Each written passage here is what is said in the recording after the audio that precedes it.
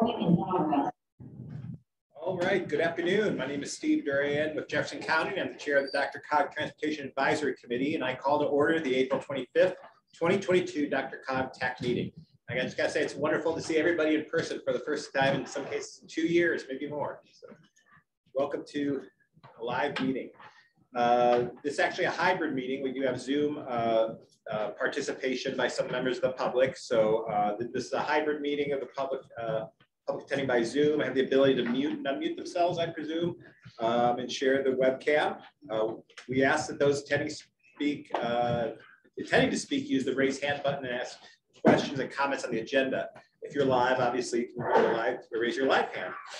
Please make sure that you type your name and it reflects first and last name and your organization that you represent. If you have any technical questions, you can direct those to staff in the Q&A box. Again, please use the raise hand feature if you're coming in by Zoom. So with that, we'll do roll call. Do we want to start with folks here in person? We thought, since many of us may not know each other, since some of you may be new, we'd go around and actually introduce yourself in person here. Why don't we start kind of over here? Justin, do you want to go first? I think you're the first. Look to my left. Sure. Justin Schmitz with City of Lone Tree, Director of Public Works for the city. Bill Soroy, Senior Manager of Transit-Oriented Communities at RTP.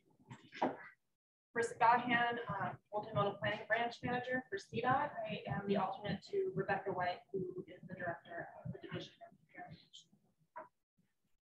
Jessica Mickelbus, the Regional Transportation Director for CDOT Region 1. Great to see everyone. Brooke Svoboda, Director of Planning and Development at the City of Lone Tree.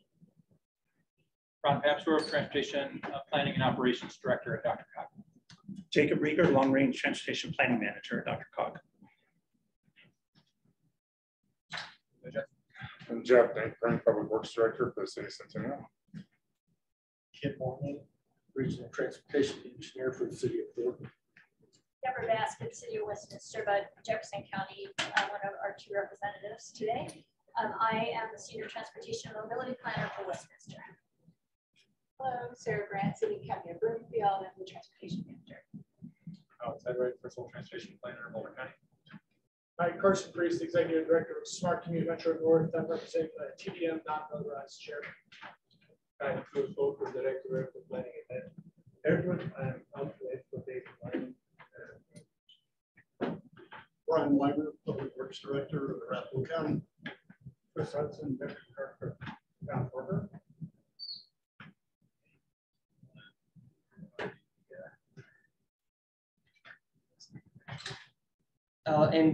I'm Cam Kennedy with DRCOG, and it looks like we have a couple of people joining us remotely. Eugene Howard, City and County of Denver, and then Kevin Ash, the Town of Frederick.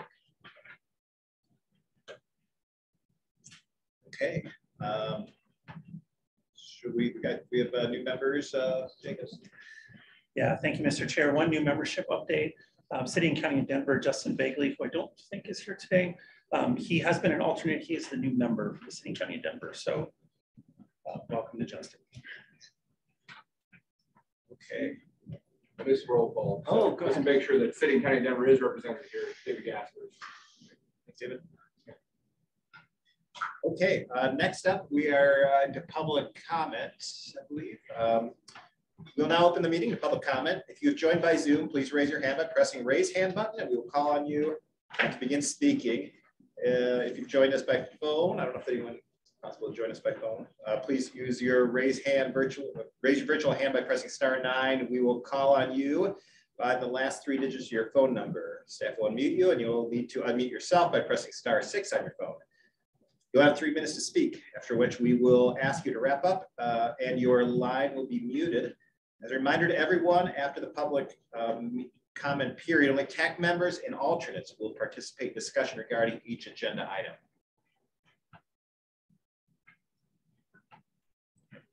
One online.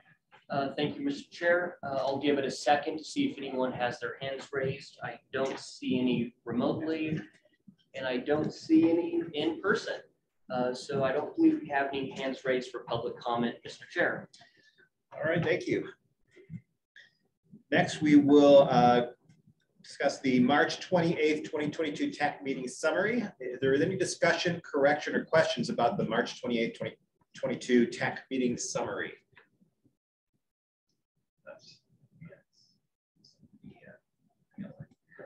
All right, we will. Oh, go ahead, Rick. Just a real brief announcement, real quick, a couple things. For those people in the room, Wi-Fi credential information is written on the whiteboard at the front of the room. For people that haven't been to the building before, restrooms are out these doors to the hallway, hang a right, go all the way to the end of the hallway. That's where restrooms are located. There's also some coffee and some refreshments out in the hallway for folks if you haven't found your way there yet. Okay. All right, well, let's move on to our one and only action item on the agenda this month, and that is the TIP regional call recommendations. Todd Cottrell, you're up. All right, thank you, everyone. And as being the first staff member to say this, we actually are not going to use the mics. We're hoping that this is a brand new technology endeavor, so we're going to see how well this works. I guess it's worth mentioning there are cameras on these too, right? So it should pick you up as you speak, if I'm not mistaken.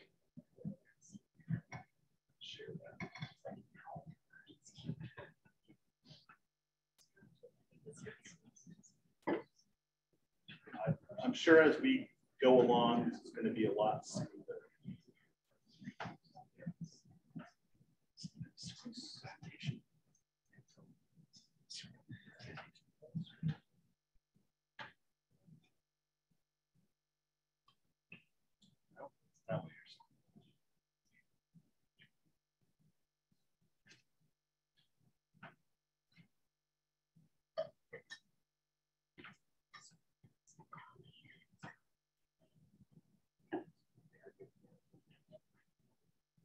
Smooth as butter.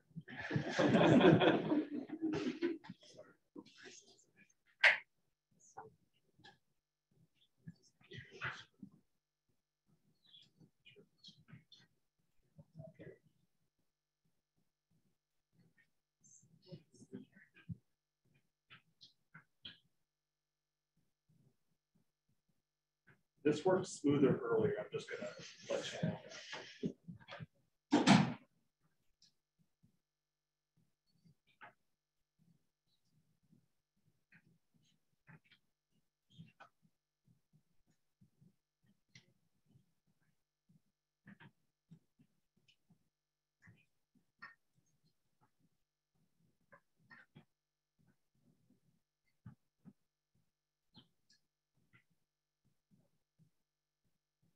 Sorry, everyone.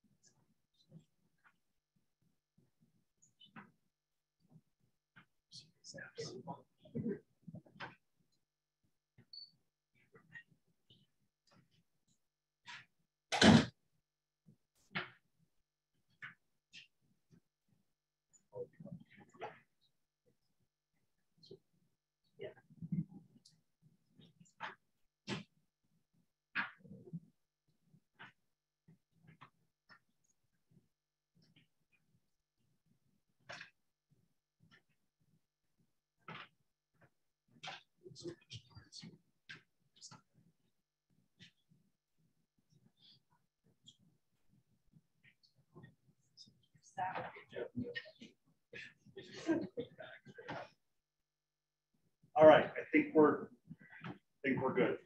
Sorry, it was not there before, so. All right, so this is weird, and sorry for all the technology goofs. I'm sure as we go through today, it's going to be like that. But thank you for attending.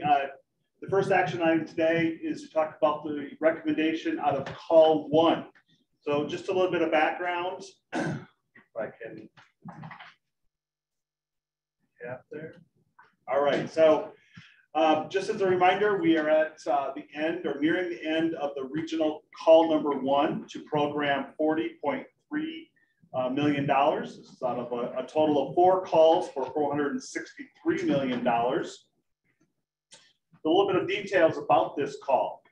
It opened on January 24th for a total of 8 weeks and closed on March 18th. And again, this was for air quality and multimodal applications only. So in the end, the applications put forth must improve air quality and/or congestion. In accordance to TIP policy, each forum was allowed to submit up to 3 applications, with CDOT and RTD allowed to submit up to 2 each. And again, $40,323,000, and you can see the funding breakdown here at the bottom of your screen. There was a total of 13 applications that were received, as outlined here on the screen, and this is also located on our website. Of those 13 applications, all were eligible. So after DRCOG posted these applications to our website, checked for that eligibility. A dozen DRCOG staff scored them. In the end, those one weighted average score for each application was developed. As a reminder for the scoring process, that is on a score of 0 to 5. Approximately during that same time, there was also a public comment period that staff opened from March 23rd to April 6th. The public was allowed to comment on a web map for each available project. They were also allowed to either support the project, list if they had concerns, or if they were opposed to that project. A total of 246 comments were received during that time. Also in accordance to the TIP policy, a project review panel was formed. They met twice on April 11th and April 14th. They deliberated over these projects for a total of approximately 8 hours. The panel received the scores and the public comments and ultimately were to develop a recommendation. That recommendation is, as you see on the screen, again, totaling $40,323,000.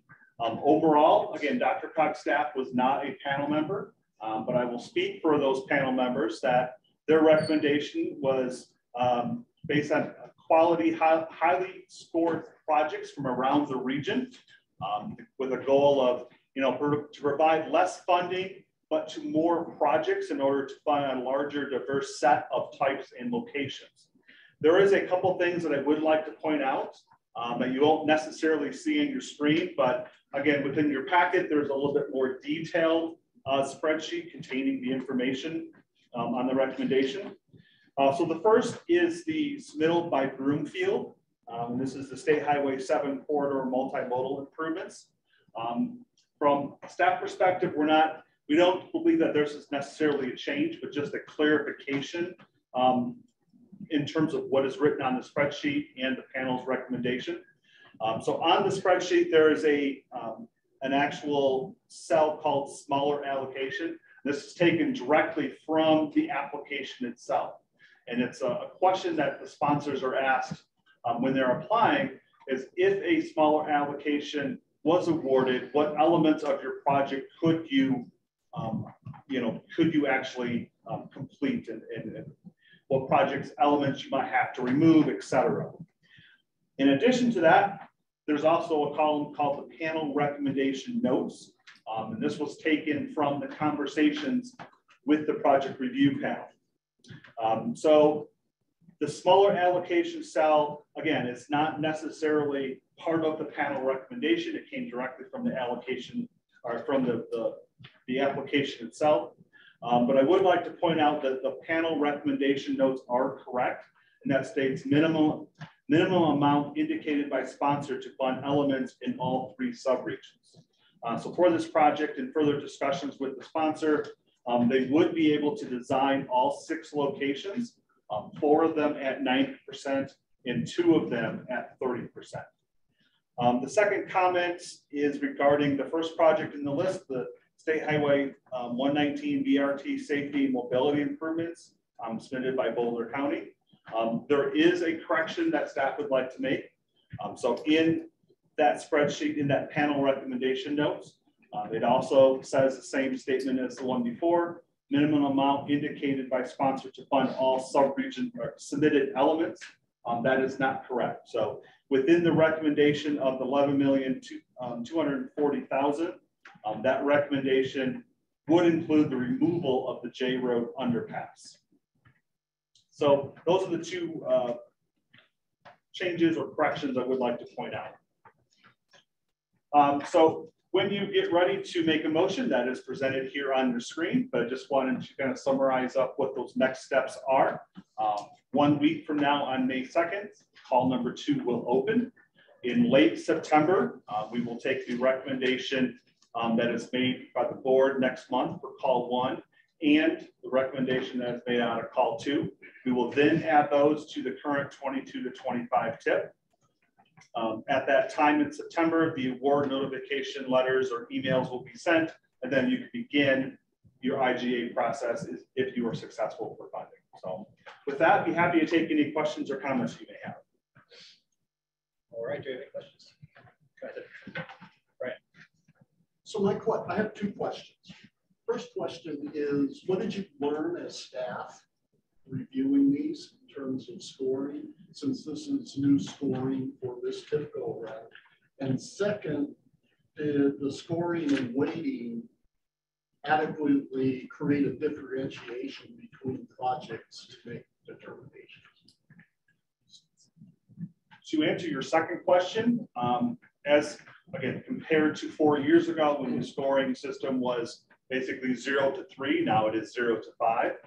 We did find that there was a higher level of range, so that was very helpful. And again, I think from a panel perspective, score is not the only thing that can be taken into consideration. So very similar to our old system where, you know, maybe a 75 and a 74.9, there was no distinction between a project. I think the same thing translates over to the scoring system, where at a 3.6 and a 3.5, there's not much difference in terms of the score.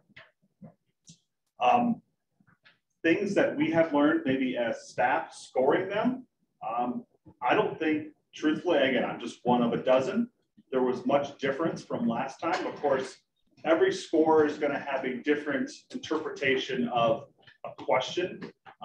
They might have a different methodology. So for example, somebody might think going in that every answer is a 3, and then they might add or subtract from that, or some scorer might think that every answer should be scored a 5, and then based on the answer, they would go down from there. So having multiple scores look at the same question, I think is very valuable. Any other questions? Go ahead, Justin. Yeah, I think this was certainly a good process, and I think we all learned through it, like you said, Todd. I think one question that we have, and certainly is, you know, as we try to distribute out, you know, that funding evenly around all the different region, you know, kind of what was some of the assumptions that went in, because obviously it kind of varies, right, on how much reduction each of the projects were recommended for. So I guess just a little bit of help in understanding what that process was, and especially how some of the higher projects may have had more reduction than others. Right. So I would actually invite, maybe if a member of the panel would like to try to answer that.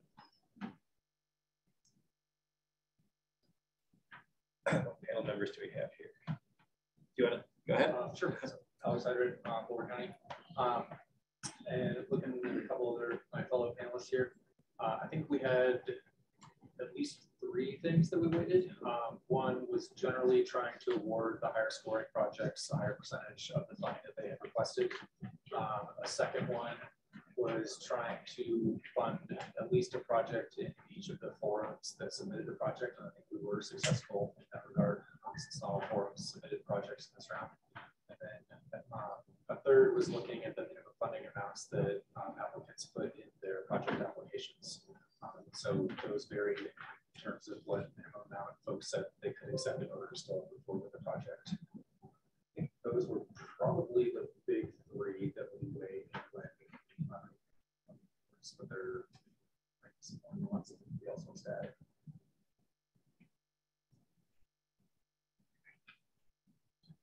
Any other questions? I was just going to chime in with a little bit more perspective from the panel, that it's always challenging to want to fund as many projects or the best projects, and we certainly tried hard to do that. What was interesting was having some new players in the room, which I really appreciated. So Rachel Hulteen with Bicycle Colorado was there, and she kept asking, what makes it a regional project? We still don't have an answer, but I was trying to make the point that like it's like the big, hairy, audacious thing. Like it's the thing. You know, we want to fund these things. So we thought about that. And then the other thing that we thought about as a panel is that many of these projects can go back to the sub-regional forums and subsequent tip calls to seek money. So the ones that we're not talking about on the screen, I'll have opportunities to try again and learn from this application process how they could put together a little bit better application or a different application and take another try at this. Thanks, Deborah. All right, any other questions? Brad? Another question I thought of is you did a public process. How did that play into decision making, if at all? Panel members, any thoughts? I read every comment that was submitted. I recognized a lot of names or recognized that there were people that served in different advisory capacities, such as the, I think the RTD, CAC, Citizen Advisory Committee. Some of those folks may have taken the time to make comments. So I was looking for patterning, and it was interesting to me because I know most of these projects. Like I know them because I've been involved with them over a decade in some way, shape, or form. So I was interested to see comments in some cases from new players, which is wonderful. Thank you for getting involved. If any of you are listening, thank you for making comments so we weren't out there just guessing what the public might think. But it influenced me to see those comments written down and be able to put, it's a great job by Dr. Cott's staff to give us a very complete packet with everything everybody had said. Thanks, Deborah. Any other thoughts on that? Ron? So I'll just add on to that and just remind everyone here that we changed the public engagement process for this tip cycle from the last tip cycle. So it's historically, once we've sort of gone through the process and have a recommendation for awarding funding to tip projects, then we release the package out for public comment. And you might imagine that the chances to sort of modify that recommendation after a bunch of people have voted on the recommendation is more challenging. So we very intentionally put all of the applications out and sought public comment before the projects were even scored from the technical standpoint from Dr. Cogg's staff. So while I wasn't a member of the panel, I was one of the staff that scored the projects against the technical criteria. I reviewed all of those public comments as well. And so I was looking for patterns of where there was broad support, or from a readiness standpoint, thinking about, you know, are there projects where there might be significant opposition that might hold up a project or hinder a sponsor's ability to actually deliver that project. So I think from my perspective, at least, it's a huge improvement and advancement in our process to seek that public feedback and comment before projects are scored, and definitely before there's any sort of recommendation or action on a recommendation. Any other questions or comments? Go ahead, Alex. I just wanted to thank Ron for that change in the process. I think for all the reasons you described, that's the right step in the process to seek permission.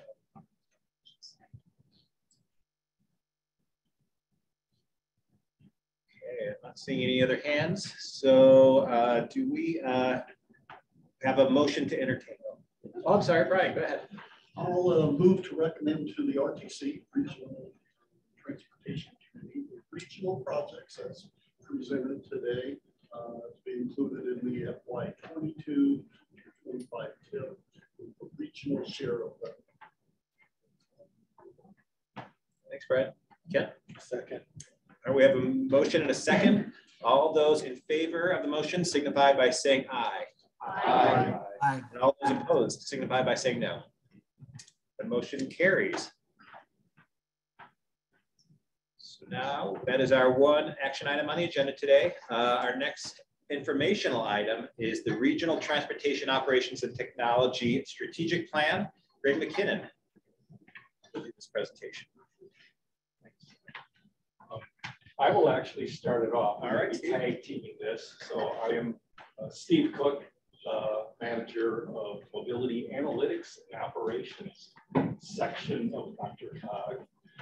So I'll kick things off here and then turn it over to Greg in a couple of minutes. It's good so far.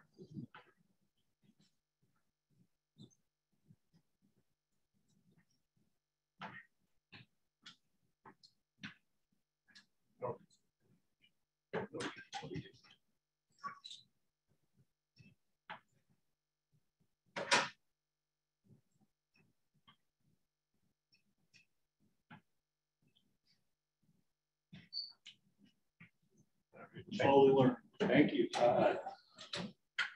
Okay, so this is, we're going to talk about the Regional Transportation Operations and Technology Strategic Plan. And what this emanates from is, we just talked about the TIP, the Transportation Improvement Program. And within that TIP, there's actually a set-aside program that's called the Regional Transportation and Operations and Technology set-aside program. It's $5 million a year. And prior to doing a call for projects in a year or so, we're developing a strategic plan to help guide that process.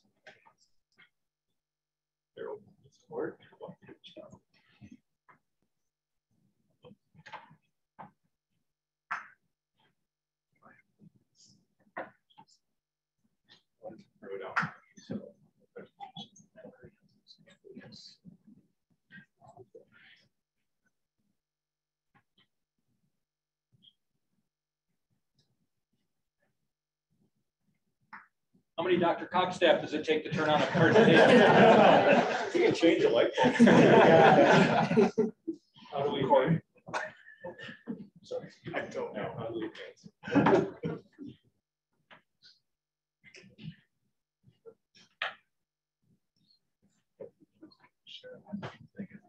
All right.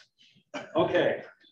So with that little glitch, we'll move on. So first part, I want to introduce just what is the RTONT program, and really looking at those 4 words and getting that ingrained in our minds. Is that the R is for regional. We're talking about regional operations. It's multiple agencies, it's state agencies, regional agencies, local jurisdictions, private companies.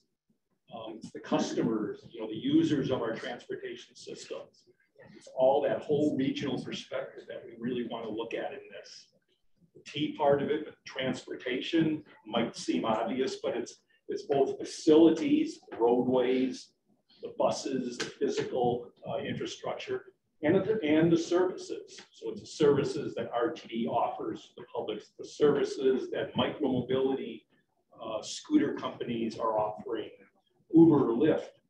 All of that is part of the daily operations, which takes us down to the O for operations. Is 2 of the key distinguishing components among many is that there's the day-to-day real-time stuff. So that's what some of your communities, your departments, or if it's RTD, you got dispatchers, you got bus drivers, train operators, snowplow drivers for CDOT and local governments. All of that is day-to-day real-time stuff of literally thousands of people out there that are working on this every day to make the transportation system operate as efficiently and safely as possible. Then the second aspect of the operations, is the performance analytics. It's kind of the after the fact stuff. You get some data in, and you may realize, wow, something wasn't working right yesterday, or this traffic signal timing plan didn't seem to be working right. Or you'll have certain types of technologies that can pick out things that are incorrect on potentially a traffic signal device.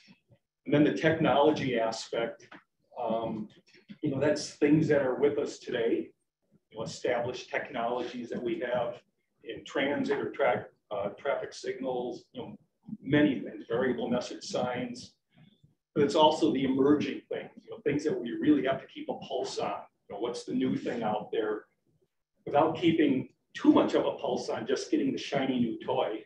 You know, if we hear of a new technology or a vendor comes to us, we really have to look at how that emerging technology truly will help us in our day-to-day operations and the functionality of all those things. A little bit of the why do we have the RTO&T set-aside program. You know, it's a lot of different things. We've talked about some of the new technologies that we're monitoring with connected vehicles. You know, any of you with a relatively newer vehicle has all kinds of alert systems on there that hopefully is making some aspects of driving safer. The RTD buses with automated vehicle location technologies, very useful to RTD, but it's useful to all of us consumers. You know, when we get onto our transit app, and we can tell, okay, that bus or that train is arriving in 2 minutes, so I better hoof it over there and get there. That's a key. Incident management, very, very important on any of these technology aspects. It's having that situational awareness. You know, that's a term you'll hear a lot in our operations world. We want to know what's going on out there. We want all the regional agencies and local agencies communicating with each other, you know, letting you know right away, oh, a crash occurred here on US 36. We better tell Broomfield about it. So they might adjust some, you know, traffic signal system timings or notify their public through their channels. So all of that is very, very important. And then, of course, different routing things that we have on our phone every day. You know, that's using information from your agencies, from CDOT, from RTD. So all of that is just so important. Because, you know, in a day, in a typical day, you know, this is sort of pre-COVID typical day, we'll see what the new normal typical day is. You know, hopefully a year from now, we'll be back to that. But we've got 15 million trips every single day that are made by people, you know, the person trips. And about 13 million of these are within motor vehicles, either a driver or a passenger. About 2 million are pedestrian bicycle trips. Of those 13 million, that makes up 10 million vehicle trips. So it's not just passenger vehicles, household vehicles, it's trucks, commercial vehicles, shuttle vehicles at DIA, many different aspects to those vehicle trips. And we travel in those vehicles about 86 million miles per day. When I do the math on that backwards, I think it works out to be like 400 oil tanker trucks of fuel a day, which is what we really want to reduce in the future. Congestion delay out there. You know, the primary concern with this is the stop and go. It's not that we want necessarily traffic to move faster. We want there to be less stop and go, less idling.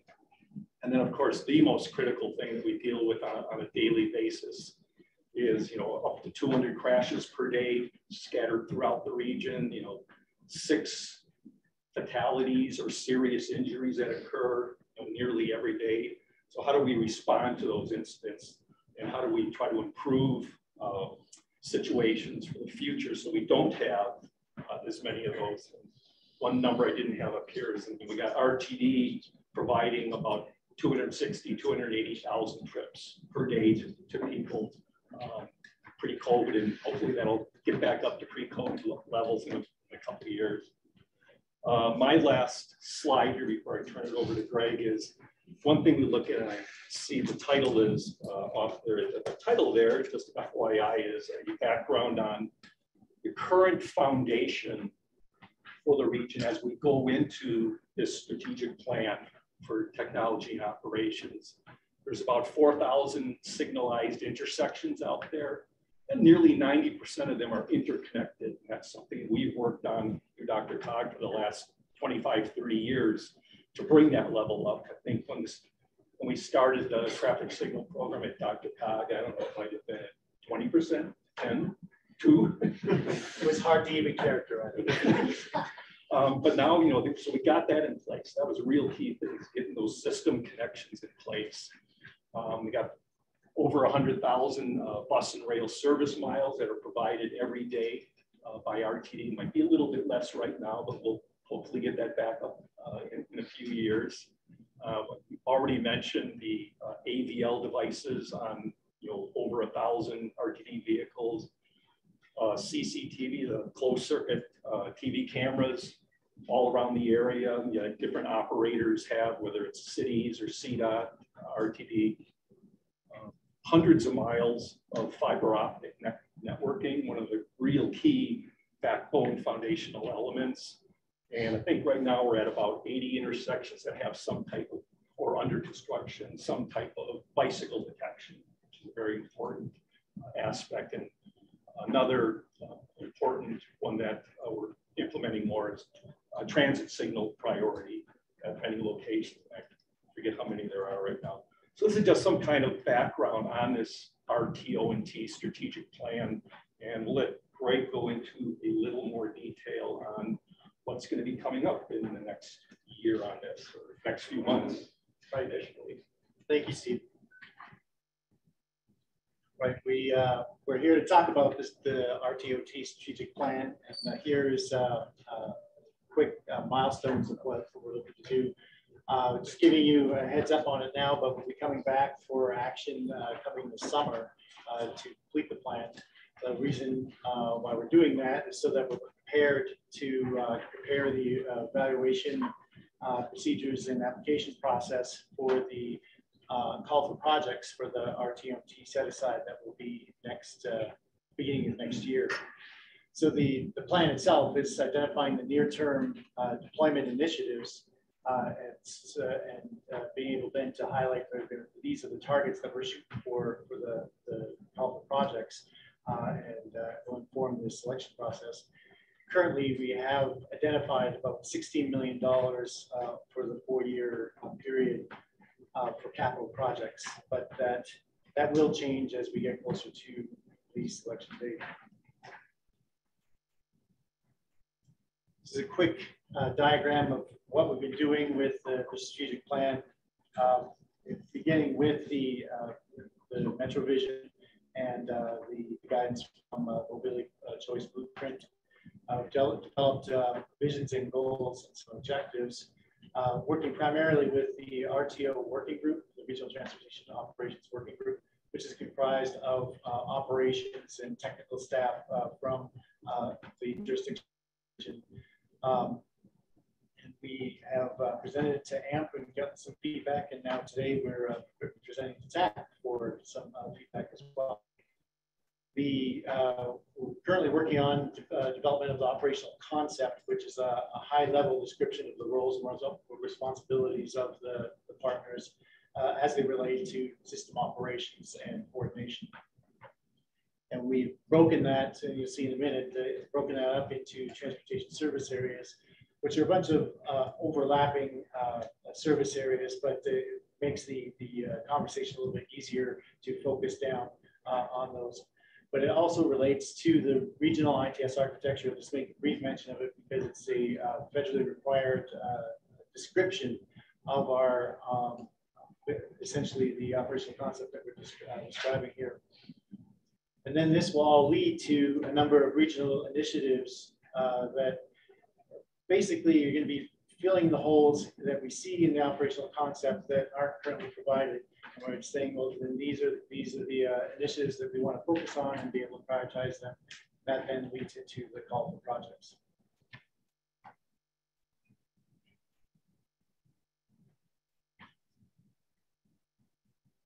I have a couple slides here with the vision. I won't read through the vision. I'm sure you read it in the packet. Just wanted to highlight that interconnected and collaborative are key words in there that we keep mentioning as we keep going forward. 5 goals were identified: safe operations, efficient and seamless travel, travel time reliability. So that means making sure that from day to day you have the travel time is meeting your expectations. You're not surprised by that today is the day that it's now 2 hours longer than it used to be. Equitable access to the transportation system and environmental sustainability. So in the discussions we came to these objectives, which relate to the performance measures that we're expecting to track, and then relate to the goals that the previous slide, and make sure that we're achieving our vision.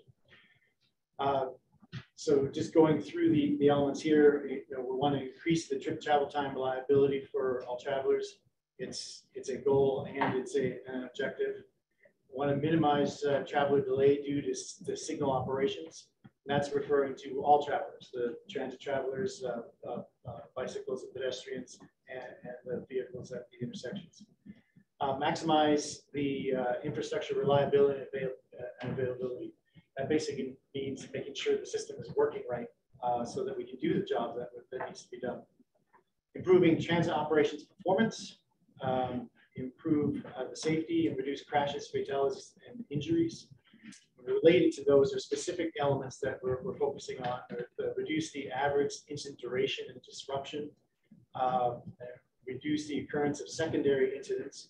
Those two are strongly related from studies in the past that show that the longer there's a disruption in the roadway, the greater chance there's going to be another incident. And then we have another thing to deal with on the roadway. We want to reduce the emergency responder and roadway workers struck by incidents. So this is a new development coming out of the CDOT TIM program, and we want to make sure that we're tracking that as well. The struck by can be people or the vehicles in work zones or during a stop or whatever enforcement might be going on. We want to keep track of those things and reduce them, and that's one of the big goals that the CDOT TIM program has identified recently. And then one of the Genesis items, improve air quality and reduce transportation-related emissions. That was when I say the Genesis, the traffic signal system improvement program from many decades ago that evolved into this. That was one of its primary objectives there. So I'll take a short break here and look to see if there's any feedback on the objectives or goals or maybe the vision that you want to share at this point, feeding into our process as we keep going on. Any thoughts? Again. So Craig, I'm not disagreeing with any of these. Have you set some limits of, do you have a baseline for each one of these to look at, and what percentage or what number you're trying to get out of that? No. For example, RTD, I think you have a 90 or 92% reliability on trains. That last 6% is still a lot of trips that can be missed or delayed. I just was curious what type of if you guys had anything in mind yet, or this was just to get this started. From these discussions, it's being conceptual, but you're making a very good point that we need to take the targets that we have established regionally and make sure they're embodied in here as we move forward. So we're not looking to change, we're looking to build from what we've already established in terms of targets, baseline and targets. So will this have in it then the targets outlined in the strategic plan, what this program's hoping to help on those targets? We will include those numbers in the document, yes. Do you have something you wanted to add? Yeah, just to add to that, just, as part of our federally required performance-based planning process, as part of our Metro Vision planning process here at DRCOG, and some other things we do have a plethora of performance measures, which do touch on several of the themes and the topics that Greg is presenting: safety, travel time, reliability. There's several others. So there are things that we're doing that, Greg, I think you probably could use and do touch on the things that that Greg's team is looking at. So. And that's something that, point out about this process. There are things, well, the second bullet in particular our program has been focused on that for some time, and we have a way of directly measuring it, where other things we are contributing as a part of the whole. And so when we are looking at, like Jacob was saying, for the performance boarding at a regional level, we are part of that, but we are not the whole cause. We're just part of the contribution to the whole.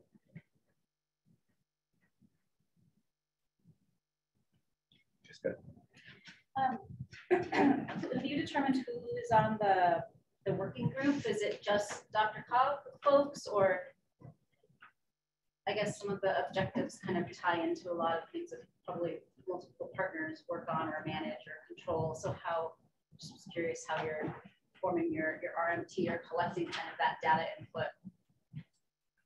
Okay, so the working group that I mentioned, the Regional Transportation Operations Working Group, is an informal group that collaborate with us of their engineers, operators, technicians from the local jurisdictions, RTD, CDOT, all in focused on the operations aspects. So as we, I think you make a good point when you kind of see some of the stuff that we're moving towards, is to be able to monitor this performance. We continue to need to work together on a daily basis to be able to report on those things. And that has not been taken any further than the conceptual stuff that I'm presenting here today. Greg, can you tell us who the CDOT representative is on the RTO MT working group? Yeah, there's several. We have Region 1, the traffic operations, so Ben Keeney and Chris Wilkerka are involved there. Elazar, we at headquarters, the CDOT ITS group, Ali Axley, Bob Pfeiffer, some of the data technical folks from CDO are involved. Actually, if you looked at my list, it would be pretty close to about 20% of the people on the list are CDOT, and they will participate on and off depending on our agenda at any given time. Go ahead. Thanks. Wondering what's under the umbrella of transit operations performance. Is that mostly about kind of the on-time pieces, or are you looking at accessibility from a physical accessibility standpoint, or I just want to understand performance and what's being measured there. Yeah, it is the operations performance, and harkening back to what Steve, when he introduced it, it's the day-to-day operations. We're working with the infrastructure we're given and trying to use it as safe and optimal as possible. So yes, there will be changes by other efforts to improve things like you're saying in terms of accessibility, stuff like that. But from an operations perspective, we are not affecting that change. We are best utilizing it when it gets implemented. Right. And when I say we, I mean the royal we. I'm please. Brian, go ahead. So this may be an outcome, but I'm going to phrase it as an objective. And that is a lot of the information that you're collecting here is for what? Improved decision-making of the user. So should that be identified someplace as, hey, we're going to try to utilize this information, get it out in real time or project it for helping the user decide when they're going to make a trip and what trip they're going to make? I hear what you're saying, and I think that we're heading to answer those questions in the subsequent slides. You're talking about the users, and I would also say that the operators are going to benefit from these same things, and be able to understand what is going on to better provide the service to the users. So both of those together. But I made note of it, and then when we get to the slides where I'll highlight again and bring it to your attention, see if that's addressing what you're looking for.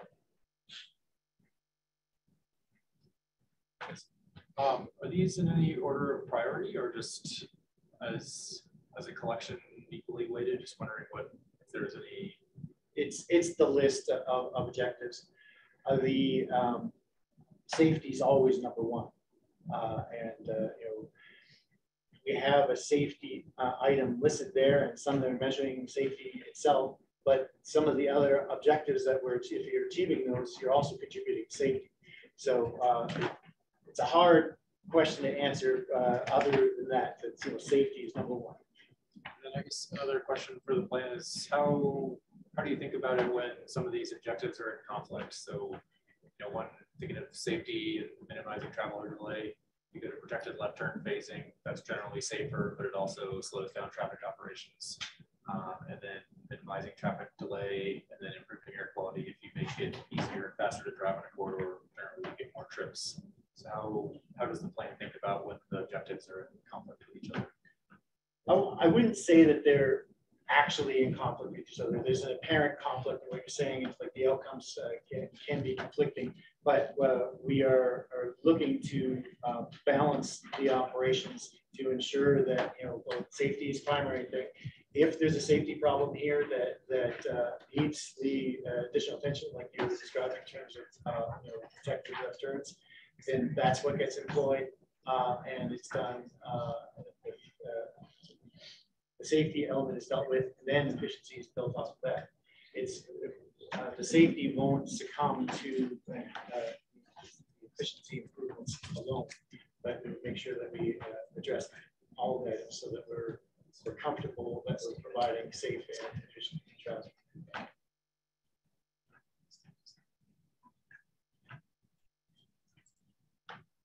All right, I will move on. Thank you for your input. So I mentioned earlier the transportation service areas. We broke them down into these 10, and this graphic is kind of show you what we're dealing with. The traveler information and traffic incident management are key things for being able to do the operations from the regional standpoint.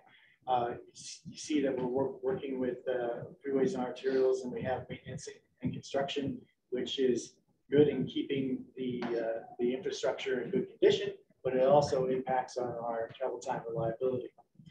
But what I wanted to highlight is the data management, to achieve the goals and objectives that we've identified and follow the guidance of documentation like the Mobility Choice Blueprint. It's got to be built on a foundation of data management, data sharing, and access to the data that we need to be able to both operate and provide the information to the travelers. So that's why I wanted to show, this is the foundation that have identified and that we're building from. And I think, Brian, this is addressing your question in particular.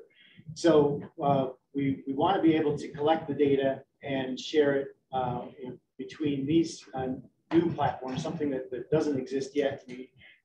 We need to be able to achieve the goals and objectives that we're talking about. The first, the situational awareness platform.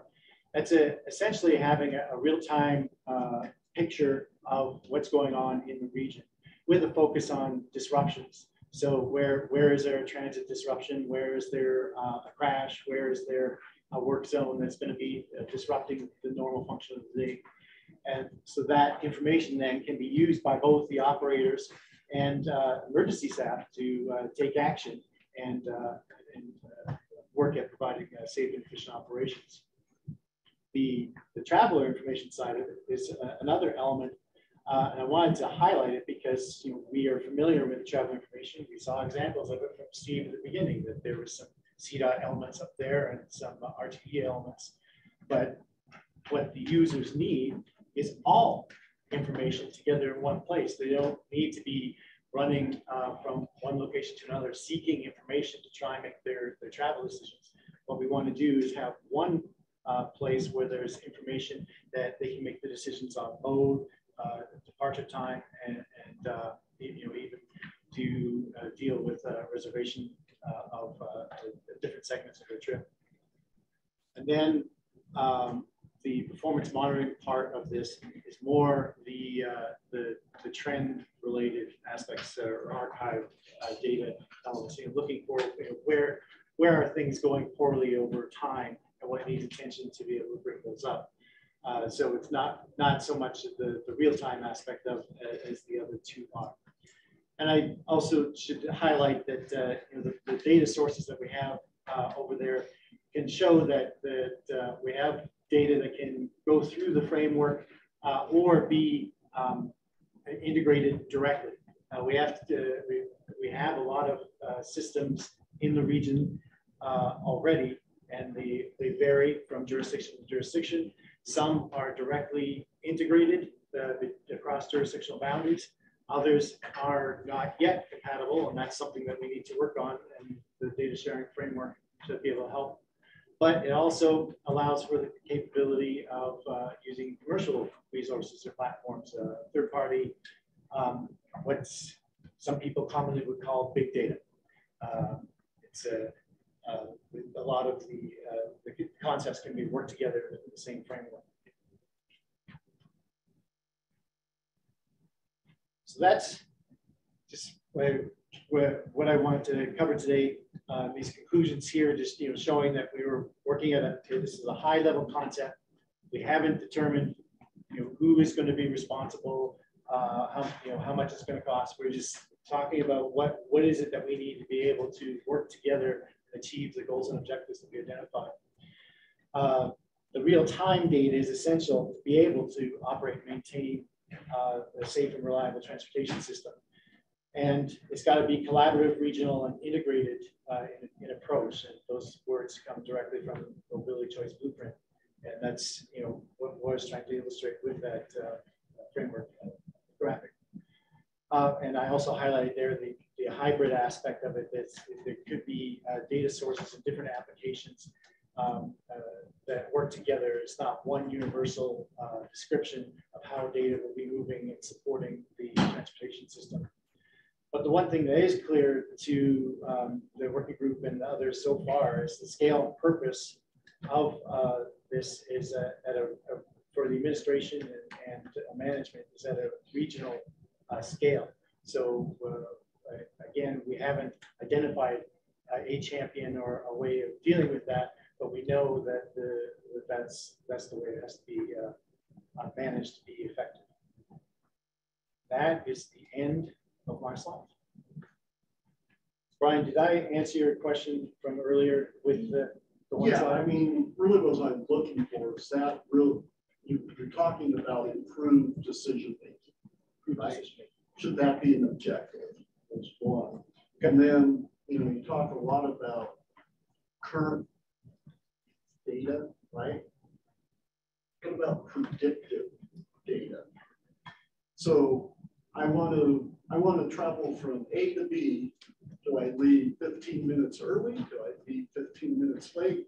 And I know we can't predict accidents, right? But on a typical day, we probably can, as we're collecting data, determine when that might be and be able to share that information. So yes, that was the purpose of my question. Those two things. Good, thank you. I appreciate that. And you noted that I missed something that I wanted to say on that slide. For those platforms, a comparison to archive data is going to be beneficial to that. With that in mind, understanding that, well, usually it's like this, and today it's like that. And then looking forward later in the afternoon, based on our archive data, we have predictions. So that was the intention, and I missed that part when I was talking about that slide. Thank you. Any other final thoughts or questions on this item? Okay, we'll move on. We're going to jump out a little bit out of order here. Our next item will be number 7 on your agenda, which is Clean Fleets Enterprise. Robert Spots will be doing the presentation on this one.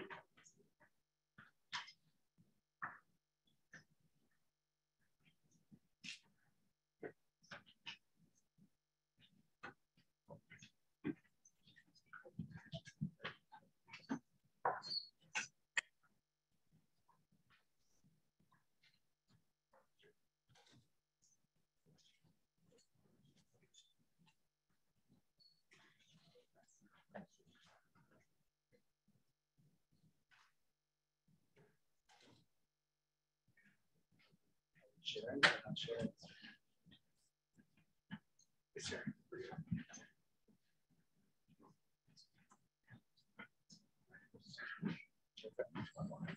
Yeah. Good afternoon. I'm Robert Spots at Dr. Cog. I'm just going to briefly introduce Steve McCannon, who's the Mobile Source Program Director at the Colorado Department of Health and Environment. He's going to talk briefly about one of the new enterprise tools that was set up as part of Senate Bill 21260. With that, I'll hand it over to Steve. Good afternoon, everybody. My name is Steve McCannon, Robert said, Mobile Source Program Director, CEPAG. Wanted to talk today about the enterprises that were set up.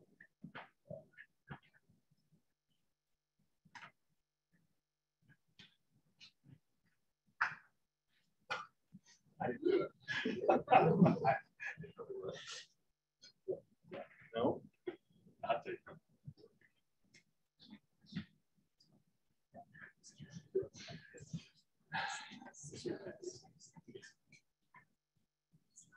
That's the wrong one. Yeah. I was going to cover Dave's material, look like.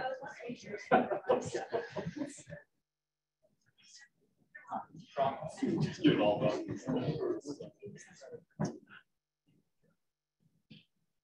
We'll get better at this. So not good yet.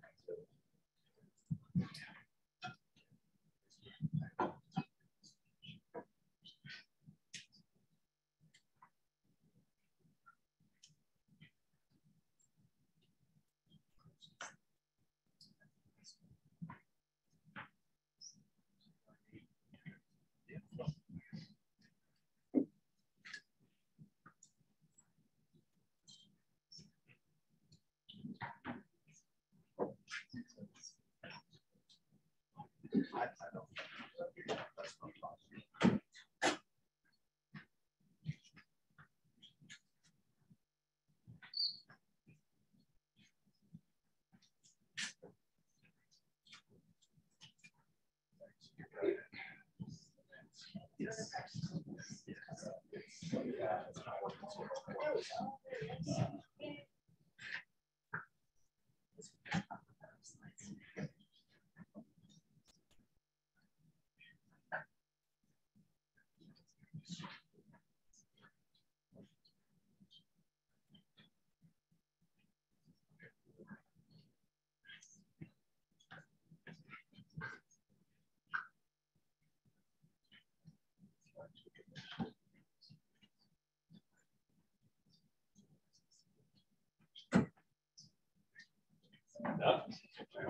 All right. Excellent. Well, I was the acting board administrator for the Clean Fleet Enterprise for about 5 or 6 months. That's kind of why I'm covering the material here today. Senate Bill 21260 created a number of enterprises with the Clean Fleet Enterprise housed at CEPAG.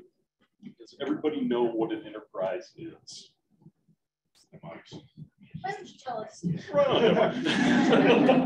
It's basically a state-owned business developed under TABOR, where that enterprise collects fees and then reimburses those fees for services or other opportunities to, like for the Clean Fleet Enterprise, address it to business purpose. So it's to incentivize and support the use of electric motor vehicles and compressed natural gas motor vehicles that are fueled by recovered methane. I read this every time because it's real word. For businesses and governmental entities that own or operate fleets of motor vehicles, including fleets composed of personal motor vehicles, owned or leased by individual contractors, who provide prearranged rides for transportation network companies or deliver goods for a third-party service. So I just want to make sure we're clear on what the business purpose is, and I read it every time, like I mentioned. And we've got about $289 million projected for the next 10 years for this. So this is transformative funding for this effort. I've got an all-star board comprised of a lot of people that everybody knows. I've got a number of state employees. My boss, Michael Ogletree, TK Kelly, who's here today to talk about clean transit. Maria Eisman, who's with the Energy Office. We've got Carlos Gonzalez, who's with the school district down in El Paso County. We've got Greg Fulton, who's with the motor carriers. Tim Reeser, who is with Lightning Hybrids or Lightning E-Motors now. I've got Huma Seth, who is with Excel. And Will Allison, who is a former air director at APCD and CDPHE. And then John Taylor, who is the Boulder president at the chamber. So our work today, we've met about 5 times for 5 board meetings. Meetings are on the 4th Thursday of the month. So our board meeting is this Thursday, if anybody would like to participate. Clean Fleet Enterprise is very easy to find on the web. We were required under Senate Bill 21-260 to create a 10-year plan. Now this 10-year plan it's like a strategic plan, and we had maybe 5 months to do this. So it's going to be pretty broad at this point. We're working on that with FHU, Felsberg Bolt-Nulavik, great consultant. We've been stakeholdering for the past 3 months. It has been intense. Our plan should be due on the street by May 10th for public comment on that plan. We're also monitoring the bipartisan infrastructure law, see how we can kind of marry up the federal funds with state funding. So our statutory goals under the Clean Fleet Enterprise: reduce health disparities and disproportionately impact communities. That is a huge lens that we're looking through when we look at putting projects out there on the street, purchasing vehicles within those communities to clean up fleet yards, and a number of other opportunities. Mitigate environmental and health impacts of air pollution. That's going to be key, you know, when we're dealing with the TNCs and retail deliveries. We saw during the pandemic, retail deliveries went through the roof. I'm one of those people. I don't go out and shop much, so we need to kind of bring down their emissions when they're delivering all of our goods. We want to help fleets finance electric, hydrogen, and RNG vehicles, that is renewable natural gas through recovered methane. And then we set a fee to finance those efforts, like I mentioned. So we have a number of potential offerings.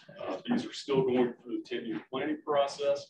So we've got electrification of the transportation network companies. That will happen. We've been talking with Uber and Lyft. There are a number of others out there we haven't been able to get a hold of. We'll be doing electric and RNG vehicles for city, county, nonprofit, higher ed, and private companies. We'll be doing bus, delivery, shuttle vehicles, all non-transit. So we'll not be working in the transit world. We're doing electric transportation refrigeration units. That's the unit in the picture there. Basically, what you have is when you're doing cold food delivery, you can have a trailer pull into a fleet yard with a diesel refrigeration unit that will just sit there and idle for 8-10 hours in that community. So what this unit allows you to do is plug it into the grid in those communities and reduce those emissions from those diesel units. Usually those diesel units are pretty old, long in the tooth, so they're pretty high emission units. Then we'll be doing clean workforce development efforts as well. So we did have to set a fee, as I mentioned, for the Clean Fleet Enterprise. We did that on the 24th of February. Clean Fleet retail delivery fee is going to be 5 3 cents for retail deliveries. That's specific for the Clean Fleet Enterprise. Then our Clean Fleet per ride fee is 3 3/4 cents in a zero emission vehicle, electric, hydrogen, etc. It's 7.5 cents in a gasoline or diesel vehicle. So it's about double for you to take a ride in a diesel or gas vehicle.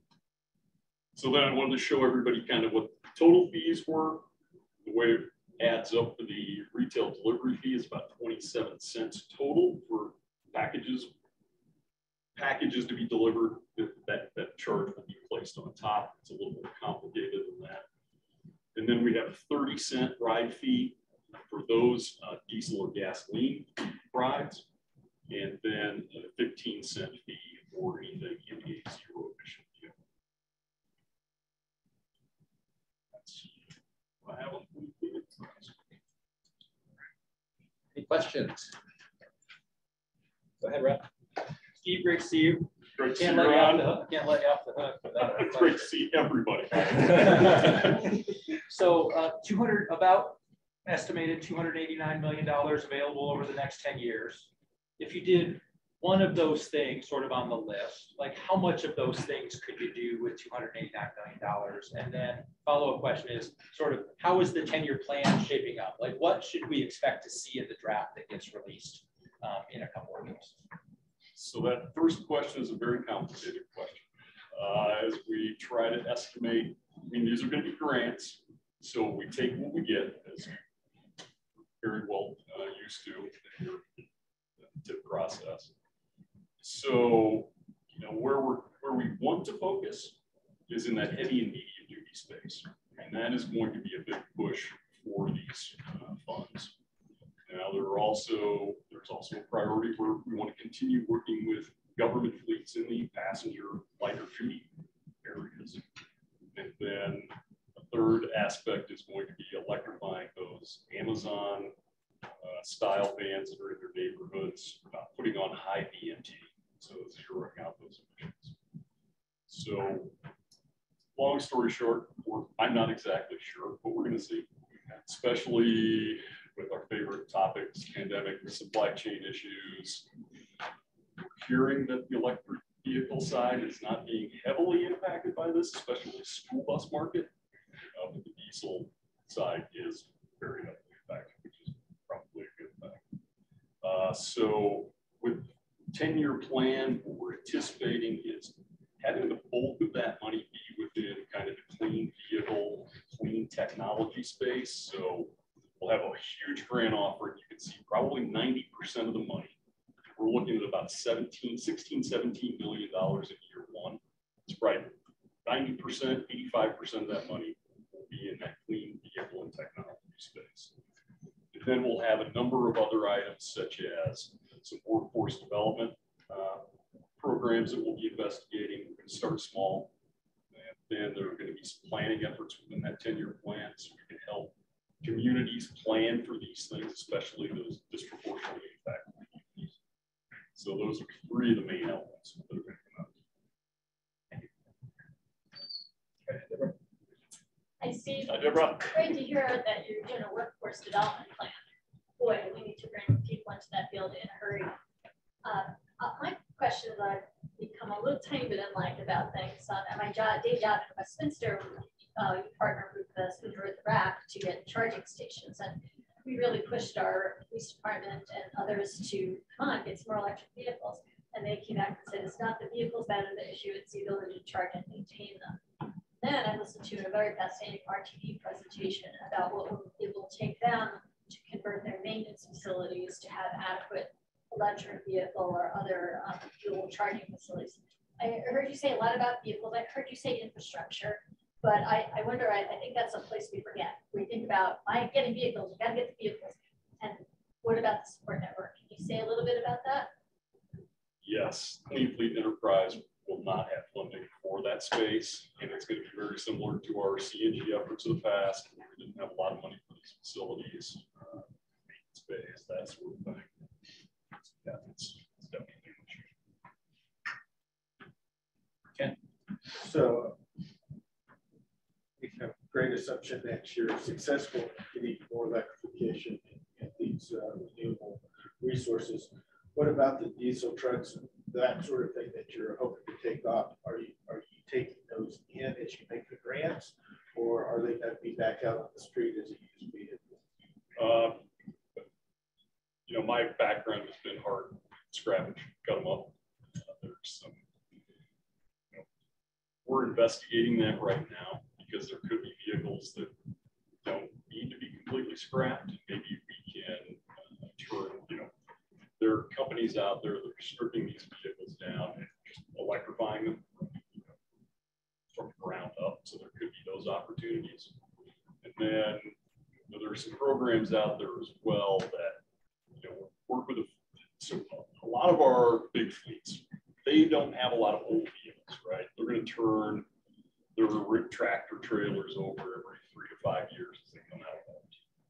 So those fleets, maybe they have we help them get rid of a vehicle, but they turn one of their vehicles to a fleet that has older vehicles and we scrap that overview process and scrap it.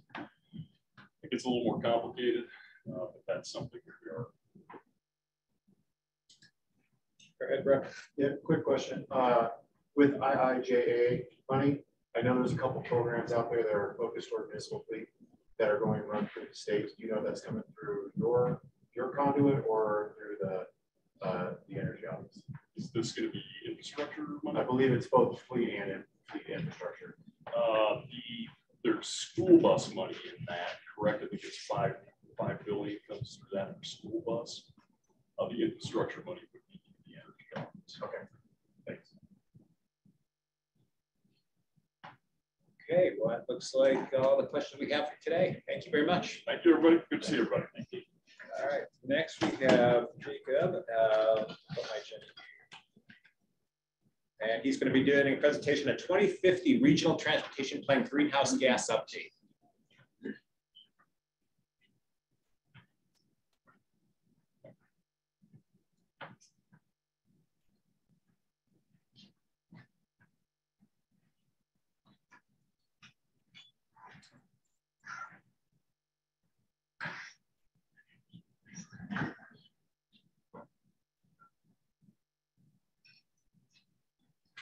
To test to see if we're getting better each time. We are. We're not there yet, but we're getting better. That's all right.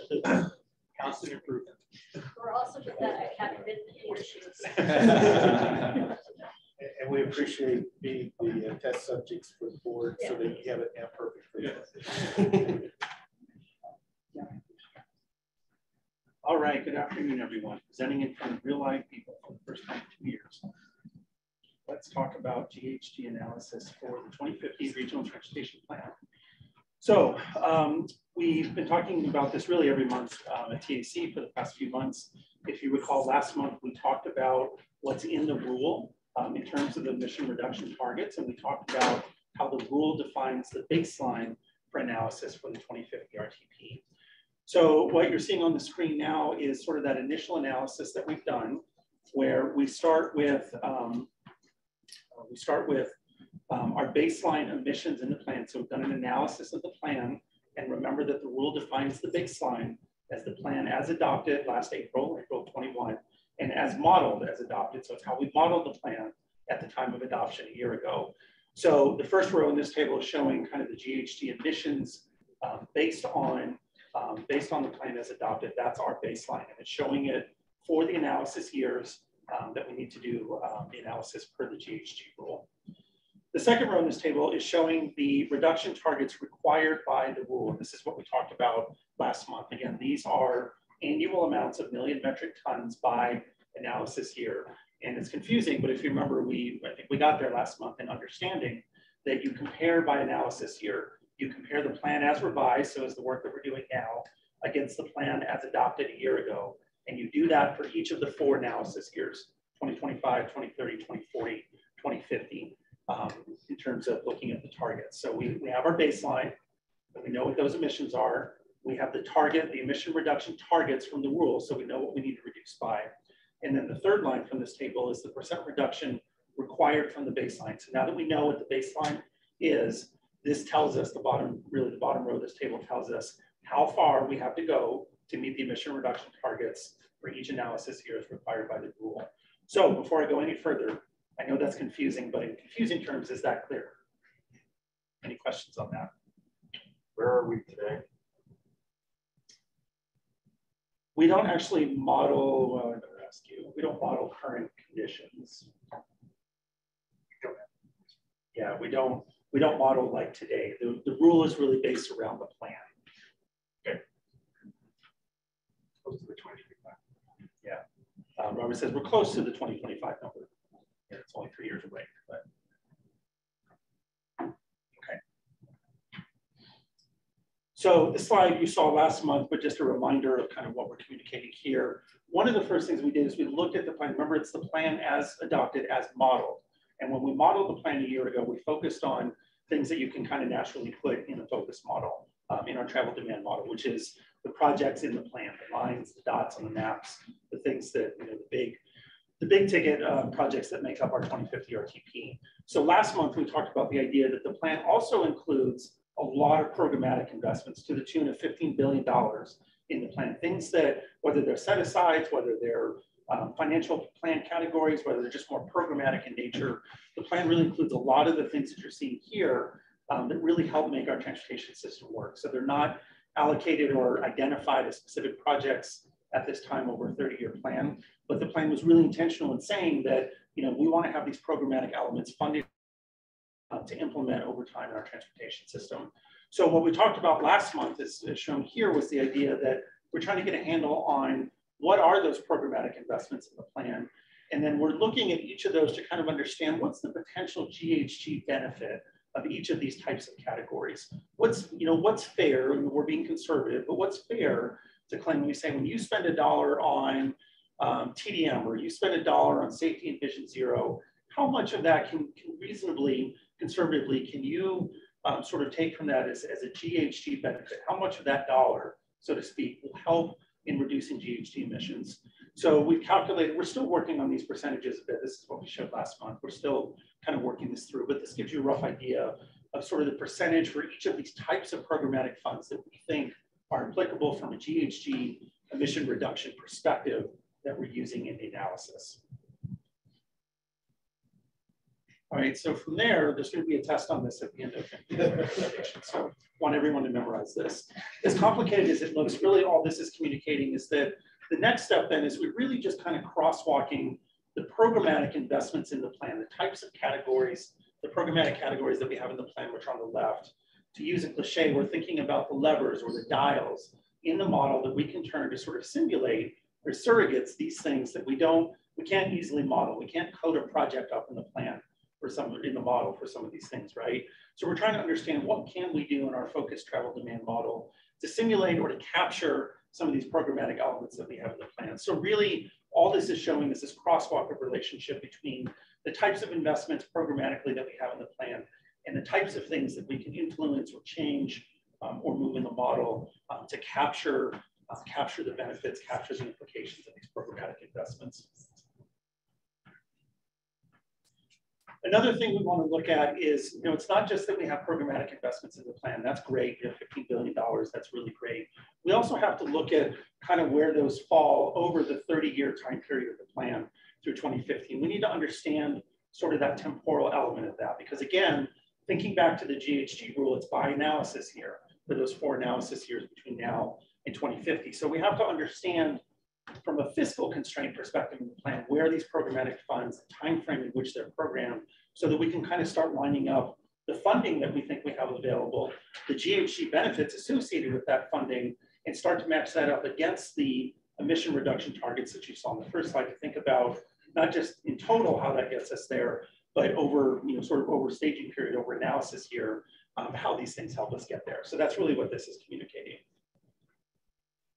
So this is actually my last slide for today. I promise much more is coming in future meetings. But for today, really just to summarize, we've been at step 1. So we're thinking about those programmatic investments in the plan, how to capture the GHG benefits, how to represent the GHG benefits of those programmatic investments. We're now as a staff in step 2, which is we're also thinking about project investments, the investment mix in the plan, the things that we identified in the fiscally constrained plan. What, if any, emission reduction benefits do we get of changing the project mix in the plan, not dramatically, but strategically? For example, if we wanted to advance some bus rapid transit corridors, or if we wanted to test XYZ as a sort of strategic change in the plan. And that's what we're doing now. We're actually doing modeling and analysis on that now to understand what increment of additional reduction benefit does that get us on top of the programmatic work. So that's step 2.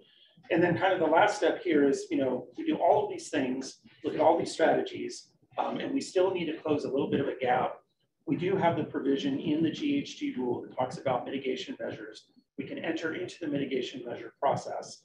This is something that CDOT and stakeholders have been working on to define a set of specific mitigation measures and GHG emission reduction benefits associated with those measures. We can sort of enter into that process.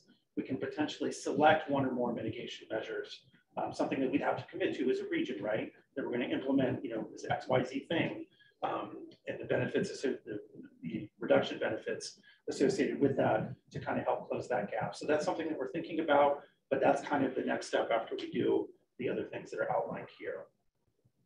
So that's pretty short and sweet, but wanted to give you that update of the work that we're doing and be happy to answer any questions. Go ahead. Yeah, no, I think this keeps getting more defined, right, Jacob, as we go through it. It grows so it's big and starting to put real numbers to. I think one, just curiosity will be to continue to look at is how, especially two items, right? You were improving operations and we're also trying to reduce speed, right, within different things. And how does that, from a simply greenhouse gas, come out in the modeling, right? I guess don't know if we really know what that looks like yet. And I think that will be a interesting outcome that we're going to see from this. So I don't know if you guys have thought about that much, or that's probably where we're going. We have, it is definitely part of the analysis, and whether it's that or any of the other things that we've listed kind of back, well, even here, but any of these things that we're talking about, you know, again, we're trying to be conservative and realistic around how do we define these things? How do we define the emission reduction benefits? How can we be conservative and yet fair about including these things in the analysis? And we're, you know, we haven't done something quite like this before. None of us have. So we're trying to kind of work through and see, you know, step one, step two, where does it get us? Absolutely. Hi, Brent. On table 2, could you explain kind of the percentage of applicability for greenhouse gases between transit investments and BRT and ancillary improvements? Yeah. I mean, there's a big difference in terms of what you see as percentages. Yeah. Yeah, so let me clarify that a little bit. And we talked about this last month as well. Understand, first of all, we're starting again with, you know, tired of hearing me saying this, but as the plan was modeled for adoption last year. And so this is the additional increment of things that aren't already captured in the model. So understand that there are a lot of things that are captured in our focus model. There's a lot of things that are already included in that baseline analysis. So for example, on the regional BRT, remember in the plan, we defined a regional BRT network with corridors staged for implementation through the 30 years of the plan. Well, we're able to model those, right? We can code those in the model, we can model them, we can understand the benefits and the implications of that BRT network. So in that sense, we've already largely captured the BRT investments in the baseline modeling that we did for plan adoption a year ago. So for the ancillary improvements, we're trying to capture that additional increment that's maybe a little bit harder to model, things like access to the stations or other things that kind of help make that BRT network work that aren't so easily modelable. And that's why the percentage here, 5%, is low, because we think we've already captured that in the baseline. By the same token, you know, Brian, you asked about transit investments, some of these other things where they weren't so easily modeled or directly modeled the first time around. Now we're trying to capture that additional increment of investment and benefit. That's why some of those numbers are higher. Does that make sense conceptually?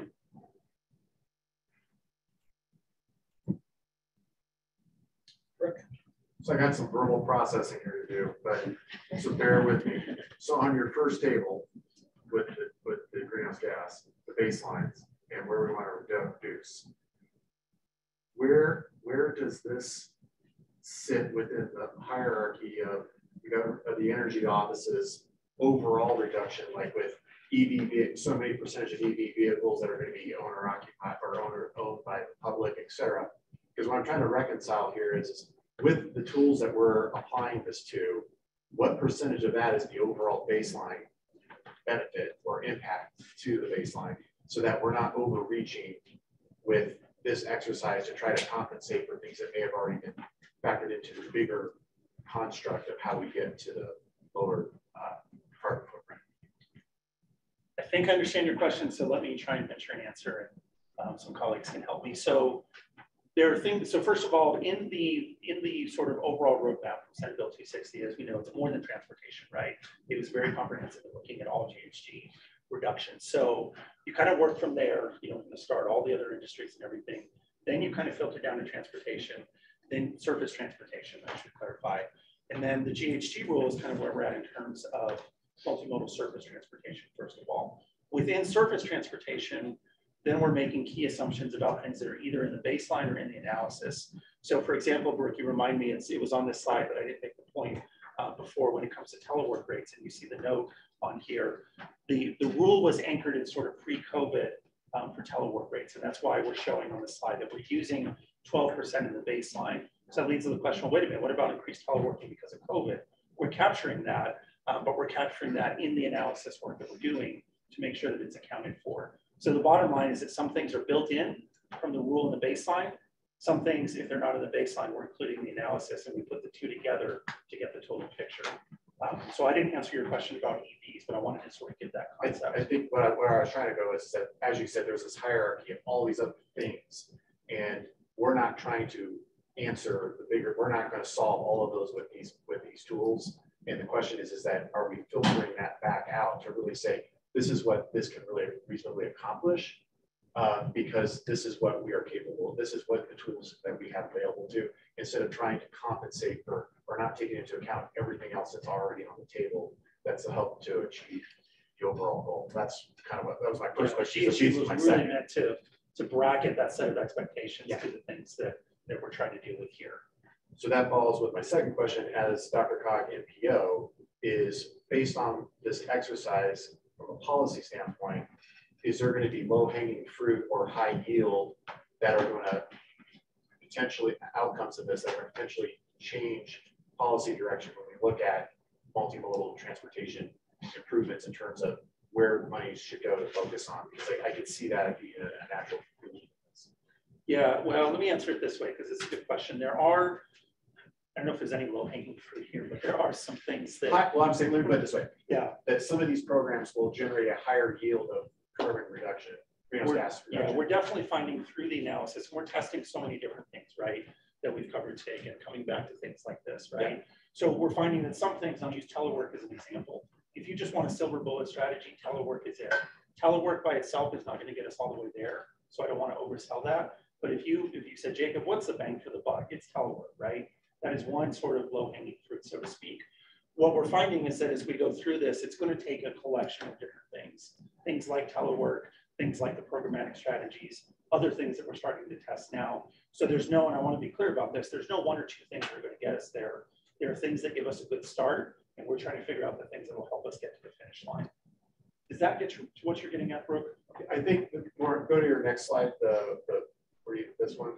So the question is that when you look at these, does any of this change how Dr. Cog would look at evaluating future TIP applications, as they would potentially say, this is where we get our biggest yield of greenhouse gas reduction, and taking that to the policy makers sort of as part of the matrix of overall decision making? Yeah, here's what I'll say. At the end of the day, when we're done with this work, I'll come to this slide. After we've gone through all these steps and we've done all the work, and we revise the 2050 RTP, because that's our requirement. We have to revise the plan back to work first. It includes the changes that we're making. And those changes can be everything that we've talked about today and more. Spending more money on programmatic elements, things about telework rates, changing the project mix in the plan. Maybe we have to do a mitigation measure or two. Whatever it is, those things that were in the plan, we want to be honest with the region and pretty intentional that says, if these are the sets of things, the several things that we think is going to make this work from a GHG perspective, then we need to honor that. If it's spending more money, for example, on programmatic things, then that needs to come back around in our TIP process. Or if, for example, we do go with a mitigation measure and that becomes part of our strategy, then we need to be honest with ourselves as a region and say, okay, we need to do this thing to help us get there. So the short answer is yes, Brooke, that whatever we put in the plan at the end of the day to help us meet the GHG rule, we need to be honest as a region and actually do those things going forward. Whether that shows up in TIP funding, policies that we adopt as part of the RTP, revised RTP, other things that we do, we need to carry that forward. Thank you, appreciate it. Based on your analysis of it, isn't it attainable? Ask me next month. I mean, look, we're getting closer. We have not gotten there yet. We're getting there. But that's part of, and again, it's a multi-layered, I hope, as confusing as this all is, I hope that's one thing you've gotten from this, that we're really trying different sets of things. And so sort of like that Rubik's Cube, we're trying to find the exact right combination to get there. So still a work in progress. So I don't really want to characterize, is it attainable? Not yet. We're getting there. It's not easy. We're trying to figure out how hard it's going to be. That's probably the most honest answer I can give. I'll let Jacob off the hook and just I'll give y'all kind of a preview. We don't think that through step 2, through sort of modifications to the plan, that we can fully get there. So be prepared. We might have to talk about a couple of mitigation strategies to try to close that final gap to achieve the targets. So that kind of based on what we know now, what we think we know now, that's probably likely where we end up. But as Jacob said, we're still doing a lot of technical work to kind of figure this out and do the analysis in the right way. Alex. In the event that we end up in that situation where you described, where does the funding for the mitigation measures come from? We don't know.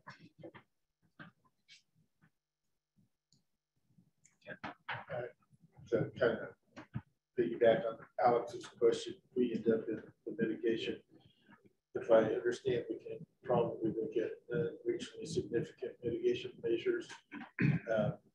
If that's the case, as we look at that, what type of paperwork does that put on the reporting on the locals to keep track of that? I guess it would be another question that would come up.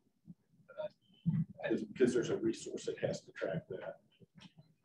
I think depending on the mitigation measures, and again, that we were very intentional with this language, we can consider the mitigation action plan process. The policy alternative for the board to think about is we just accept the restriction on the funds as exists in the rule as the Transportation Commission adopted it, and restrict our use of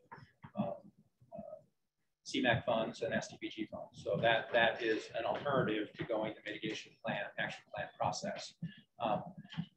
The responsibility for reporting, if DRCOG decided, ultimately, if we needed to and decided to go with the mitigation action plan process, DRCOG is the one that adopts the plan and adopts the mitigation action plan process and is then responsible for the annual reporting to CDOT and the Transportation Commission on the mitigation action plan process. It does not fall to the individual jurisdictions, although depending on what the mitigation strategies are that might go into that action plan, we would be requesting some data from our local, some information from our local partners, assuming that there might be some local role in helping us demonstrate that we're actually implementing those mitigation strategies. I see that it's similar to the RTOT plan where the signals, while you report and you work together, you're still taking a lot of input from the local staff to help your staff reach those conclusions.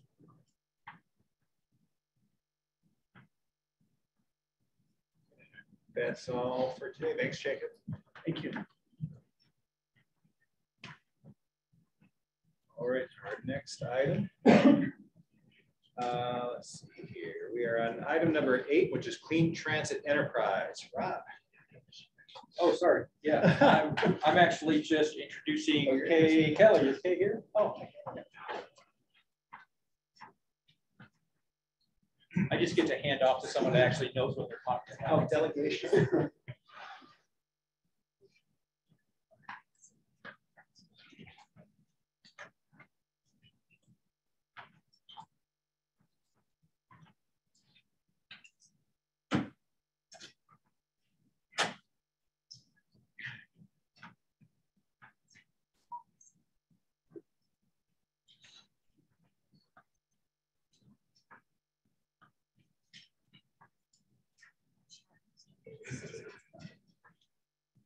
Hi, everyone.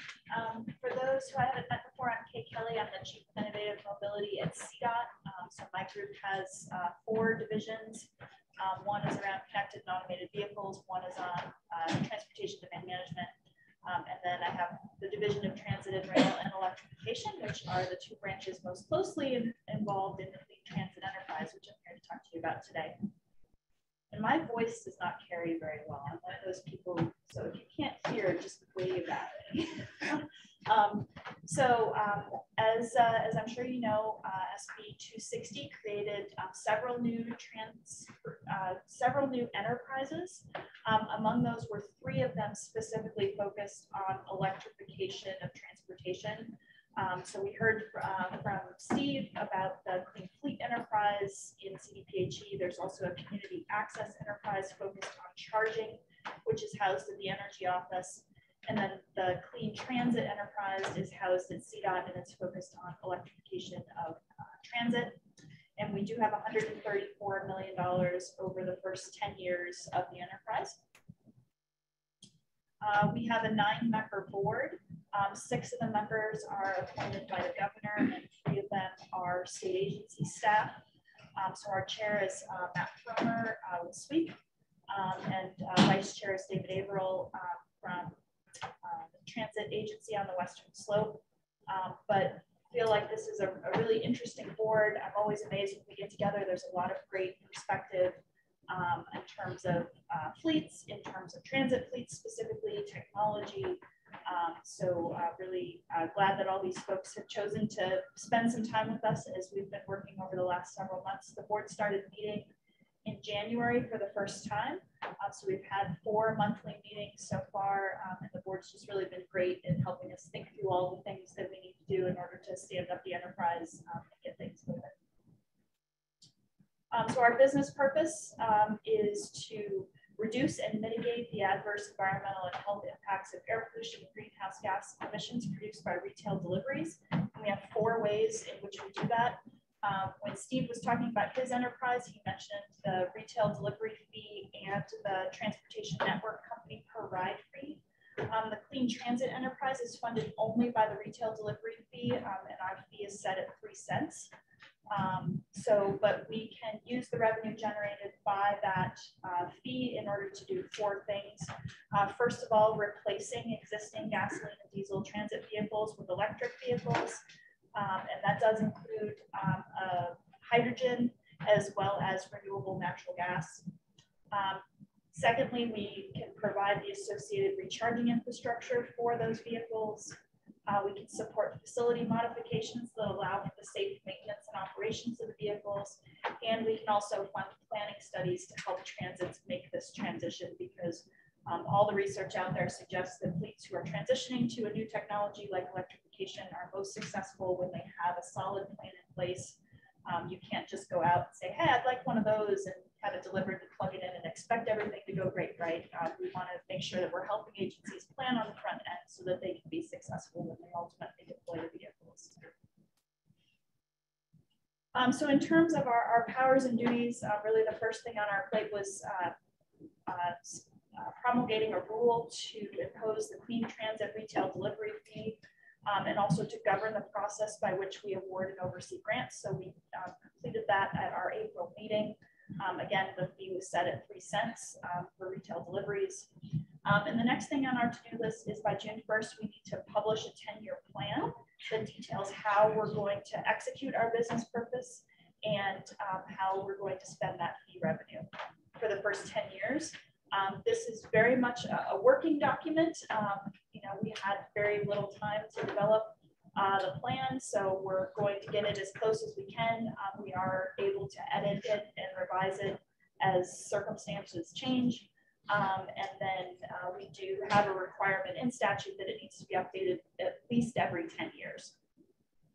We plan on updating it sooner than 10 years from now. Once we have those 2 things in place, revenue will start flowing from the Department of Revenue on July 1st.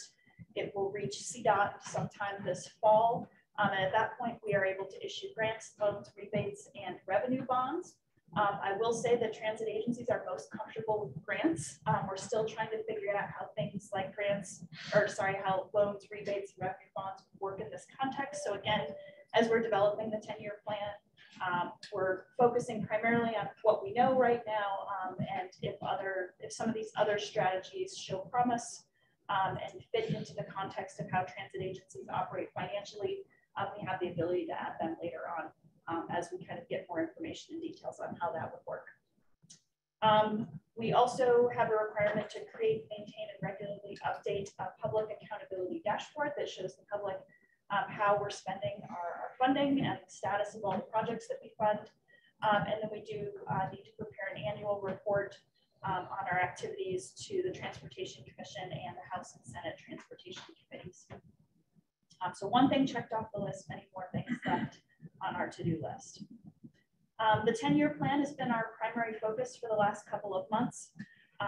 The SB 260 said you shall have a 10-year plan, and it didn't really provide any additional detail on what would be contained therein.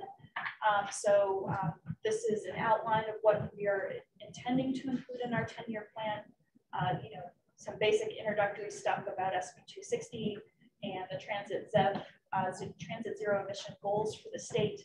The anticipated fee revenues, that was all projected when SB 260 was passed. The third element there is transit electrification barriers and opportunities.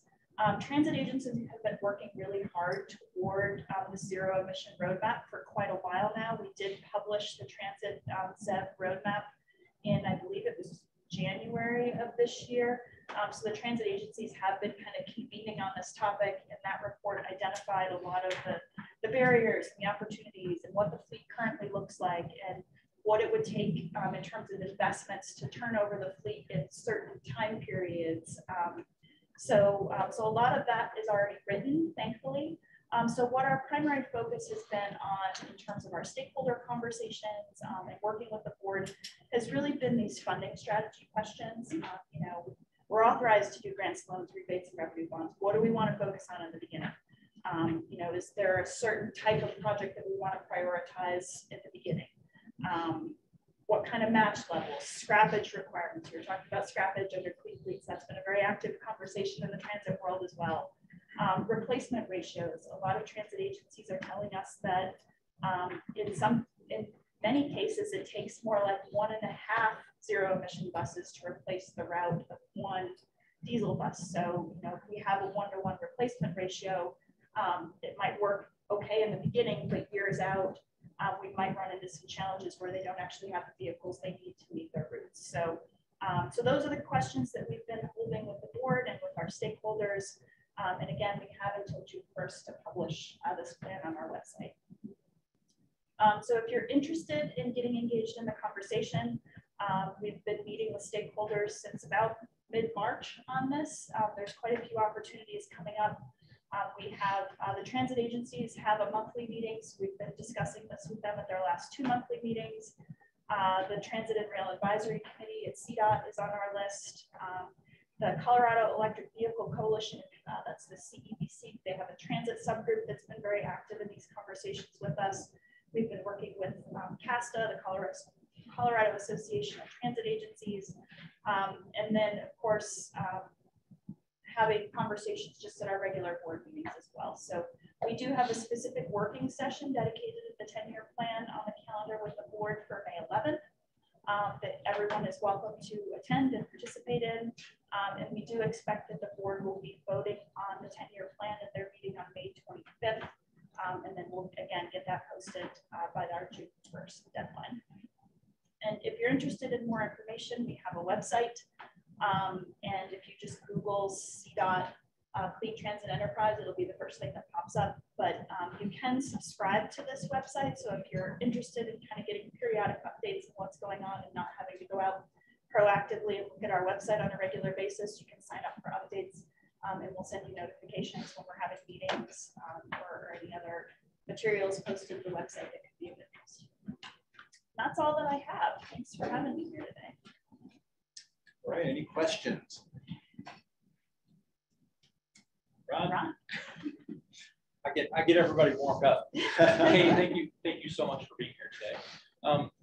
So with Steve's presentation on the Clean Fleet Enterprise and yours on the Clean Transit Enterprise, would I be safe in saying that the Clean Transit Enterprise is focused on public transit service providers? And so, you know, there are areas that contract with a private provider like VIA Transportation to provide transit services, but it's through a contract. So VIA might compete for funding through the Clean Fleet Enterprise and would not be eligible to compete for the Clean Transit Enterprise, but the transit agency that might contract with VIA for certain services would be eligible to compete for the Clean Transit Enterprise for sort of their own transit services, their own public fleet. Is that, am I understanding that correctly? So the eligible entities for the Clean Transit Enterprise are transit fleets. So if you are currently receiving funding, FTA funding as a pass-through through CDOT, you're eligible. Or if you're getting money directly from the FTA, you know, because you're a large enough agency, for instance, RTD, you'd be eligible. I often get the question about why Clean Transit and Fleet are separate, and really it's because of the entanglement of FTA funding.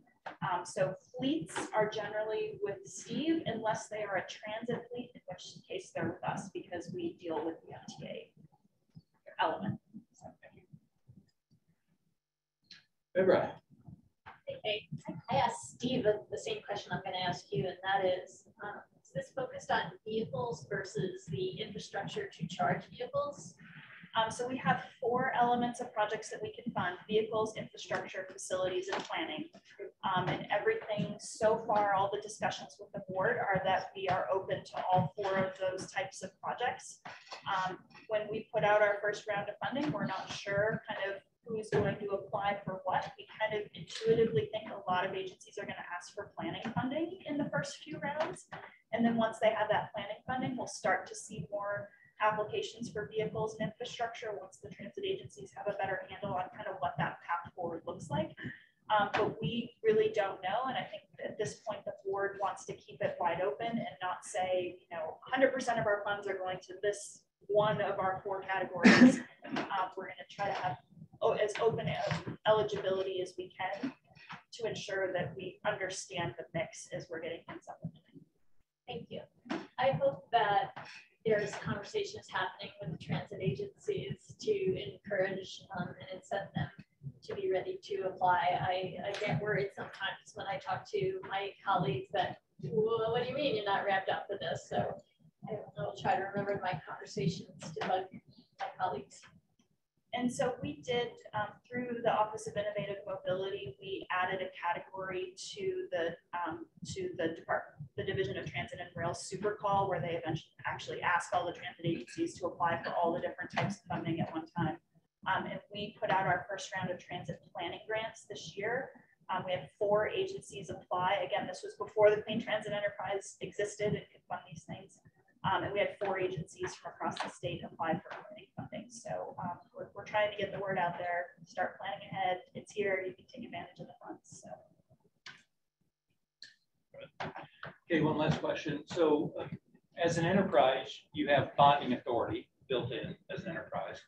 Can you only bond the Senate Bill 260 fee revenue that you have, or could you partner with a transit agency that has some ongoing revenue, but not enough maybe to acquire a number of fleet vehicles up front? Could you be the bonding agent for them through agreement with the transit agency to sort of leverage some of their ongoing money in order to purchase some electric buses? We have the authority to issue revenue bonds. I will say that we have not been super focused on the mechanics of that at this point, given our timeline.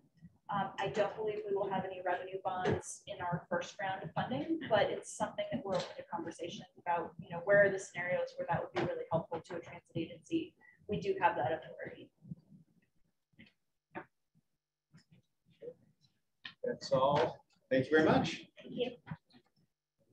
One more informational item.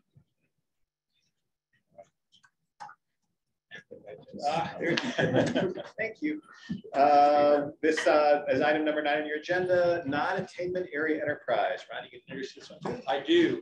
So I have the pleasure of introducing Darius Paklas from CDOT, and I will take this opportunity real quickly, Darius, to also congratulate you on your recent appointment as the Deputy Director of the Division of Transportation Development at CDOT. Darius is helping out Rebecca, who couldn't be here today and had a conflict. So Darius, take it away. Congratulations. Thank you.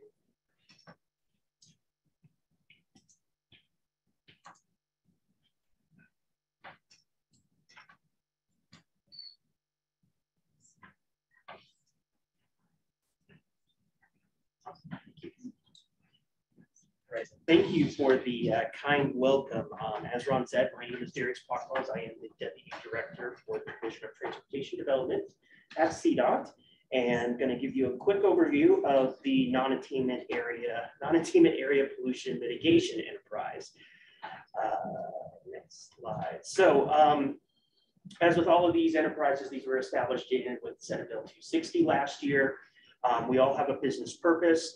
For this particular enterprise, the business purpose is mitigating the environmental impact and health impacts of air pollution from the rapid growth of retail deliveries and prearranged rides.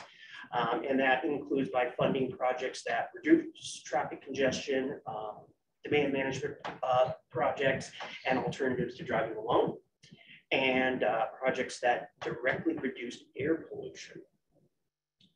So we have set up the enterprise within the last few months. We do have the board, and we have met 3 times since the beginning of January. So this is our board composition. Kristen Stevens is the chair from Fort Collins. Lynn Baca from Brighton is our vice chair. Jessica Holguin from Denver serves as a representative of disproportionately impacted communities, as is Leanne Wheeler from Aurora. Stacy Saniga is from Greeley, serves as an individual with expertise on environmental justice and public health issues. And Shoshana Liu, executive director of CDOT, serves on the board, as does Dina Walchak from CDPAG.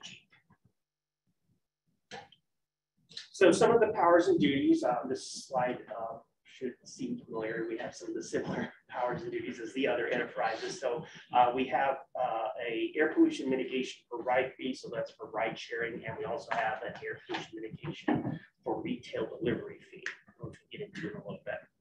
And then we were to inform the Department of Revenue by March 15th of each year what those fee revenues, what the fee levels will be, so that way they can be imposed on in the next fiscal year, and that will start on July 1. And as with the other enterprises, we have to do a 10-year plan, which will kind of outline how we'll execute our business purpose and estimate the amount of funding we'll have over the next 10 years and how we'll allocate that. And then we have a couple of other things within statute that we'll work on throughout fiscal year 23, especially after we identify areas for potential funding, which includes having a public accountability dashboard. And then we have an annual report as well that we present both to the Transportation Commission as well as the House and Senate Transportation Committees. So in the rulemaking, it's all within, you can see the statute on the board there. The maximum fee that was allowable to be established by the board is 11.25 cents for each prearranged ride that is a car share or is in a zero emission vehicle. Any other prearranged ride is 22.5 cents. 22.5 cents. And then per retail delivery, 0.7 cents. So our rules establishing these fees were adopted by the board on April 14th, so they are in effect. We did clarify the piece that's in red here for the car share piece, that it is 11.25 cents, not 22.5 cents in our rules, and then it sets up some other pieces in there, some regulatory pieces in there for the enterprise to do business. So from there, from these, the reason why we have these fees and the reason they were set out, because the legislature wants to help mitigate the impact of the growth of our retail deliveries and from prearranged rides. And so we will fund projects that will help reduce the air pollution and environmental impacts in the non-attainment areas of Colorado. So funding over the next 10 years. So going back to the fee levels, 11.5 cents for zero emission vehicle ride share, and for car share, 22.5 cents for every other prearranged ride share, and 0.7 cents for retail delivery. So we're looking at in the first year about $7.1 million, and over the entire 10 years for the enterprise about $184 million. So it starts out at 7 and kind of ramps up from there. Within our statutory requirements, we talked about the 10-year plan, and the enterprise has talked about the 10-year plan for each enterprise, accountability dashboard, annual report, and looking at public engagement as well, which we'll be diving into with the board and with stakeholder groups throughout the month of May. I was going to say March, but it's May. For our 10-year plan, some of the similar concepts that we've seen from the other boards laying out our board purpose, the enterprise's business purpose, composition of the board, the anticipated fee revenues, and we're looking at what our funding focus should be over the next 10 years, looking at public outreach, if there's any requirements for projects, and then we'll also be discussing review dates by the board as well. And as Kay had mentioned, we're looking at this at the 35,000 foot level, so making this a living document. The statute does not require us to do any modifications to the plan until 2032, but of course we would want to expand on that as we know more information and the enterprise starts getting going on its business. So within the funding focus area, which is a discussion topic within the 10-year plan of what the funding focus areas should be and all the specifics, that is something we're going to take up the board at our next meeting. The projects must be in the non-attainment areas, and right now that includes Dr. Cobb, North Front Range, and most of the Upper Front Range TPR area. I think there's a northern portion of Laramie County that's not in ozone non-attainment. And we're looking at funding focus areas at a very high level right now, mitigating environmental and health impacts from transportation, reducing traffic congestion, and improving neighborhood connectivity. So we want to take those into account as we're developing this 10-year plan and looking at the overall strategic direction that the enterprise is going to take. And so for our public outreach, we have a number of options that we're going to take. We did have open comment for the rule period that has closed, and we have incorporated those comments into the rule as shown previously. We have updated the website. Kay showed that there is an update portion, kind of like a subscription portion to the website where you can get email updates on what the enterprise is doing. That is up there as well. We're looking at developing public outreach survey that we'll share with our partners to distribute out in order to solicit feedback with limited time that we have in order to reach the maximum amount of people as possible. Also looking at a public outreach meeting and forum type that we're looking at mid-May of holding that, and of course we'll broadcast that out once we have the details down over the next week or so. Also having an informational video on the enterprise and the implications of it and what we're going to do, and then coming back with some of our current stakeholder committees. Perhaps this committee, working with North Front Range, looking at going to the statewide transportation advisory committee. So that's our plan of activities for public outreach over the next month. And of course, we'll continue public outreach throughout the life of the 10-year plan, especially as we're looking at where the dollars are going to go specifically to what projects. So future meetings, May 5th is our next meeting, which we're going to primarily focus on the enterprise's 10-year plan and the specifics within it. That'll be at 3 p.m. On May 26th, we're looking at finalizing the enterprise's 10-year plan and have that adopted by the board. And that should be a few days ahead of our statutory deadline of having the 10-year plan published.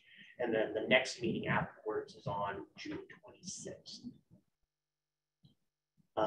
And to get more information and resources, it's within the CDOT's website for the enterprise. The enterprise's website's within CDOT's. If you go to CDOT's website, codot.gov, search non-attainment enterprise, it should pop up for you. We also have a email address, which there's a link on the website too, that will send updates to the appropriate staff. So with that, thank you for your time today and open to any questions. Questions? I don't see any. Oh, we got Alex on there. Go ahead. In terms of distributing the funding, is that going to be done through a competitive call for projects, or how does that work? Yeah, that's still in the works right now.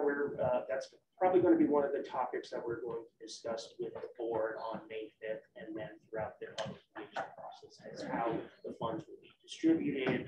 Is there going to be what is the process for that? And then as we have an overall outline of the process, we can get into specifics, especially as we get closer when we actually have the funds and are able to distribute them. I guess kind of a related question is somewhere in there is development of some kind of evaluation criteria, that sort of thing for scoring evaluating projects. Yeah, if the board wants to include that as part of the criteria to award money to projects, we will have that and we will make that available as well. Do you see on the distribution projects, we may not have discussion yet, but since you're covering several different NPOs along the Front Range, do you see that divided by population of those NPOs? Or do you see this more a free-for-all for whoever can get into that. Excellent question. That is again something that we're planning on bringing to the board on May 5th to see how they want to distribute it between the 3 geographic areas that are in non-attainment. To see whether it's population based, whether or on the opposite end, whether it's a free-for-all. So those are still in the works. We haven't nailed that down yet, but that is a discussion on May 5th.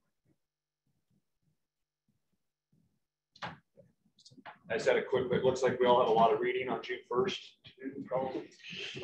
Probably. So I think just as we're getting these out, right, with all of these great programs kind of coming out together, right, how that is something that is kind of tied together, or, you know, like the funding questions, right, there's just so many pieces that are being worked on, but I don't know if there's, how those are kind of getting combined together for us to be able to explain outside of, you know, our groups to our jurisdictions and to the others. I think that's something that the board and others may be curious about as we get all these together and start to put them together. How does that kind of have a flow chart or something together? Because it's confusing. Darius, thanks again. I will say one of the best acronyms ever, because kind of tired middle afternoon on a Monday, NAPB kind of makes a lot of sense. Seriously, I think, you know, it's interesting. You know, first of all, for all of you, we wanted to bring these enterprises to the tax while the 10-year plans were being developed and before the 10-year plans were adopted by the boards.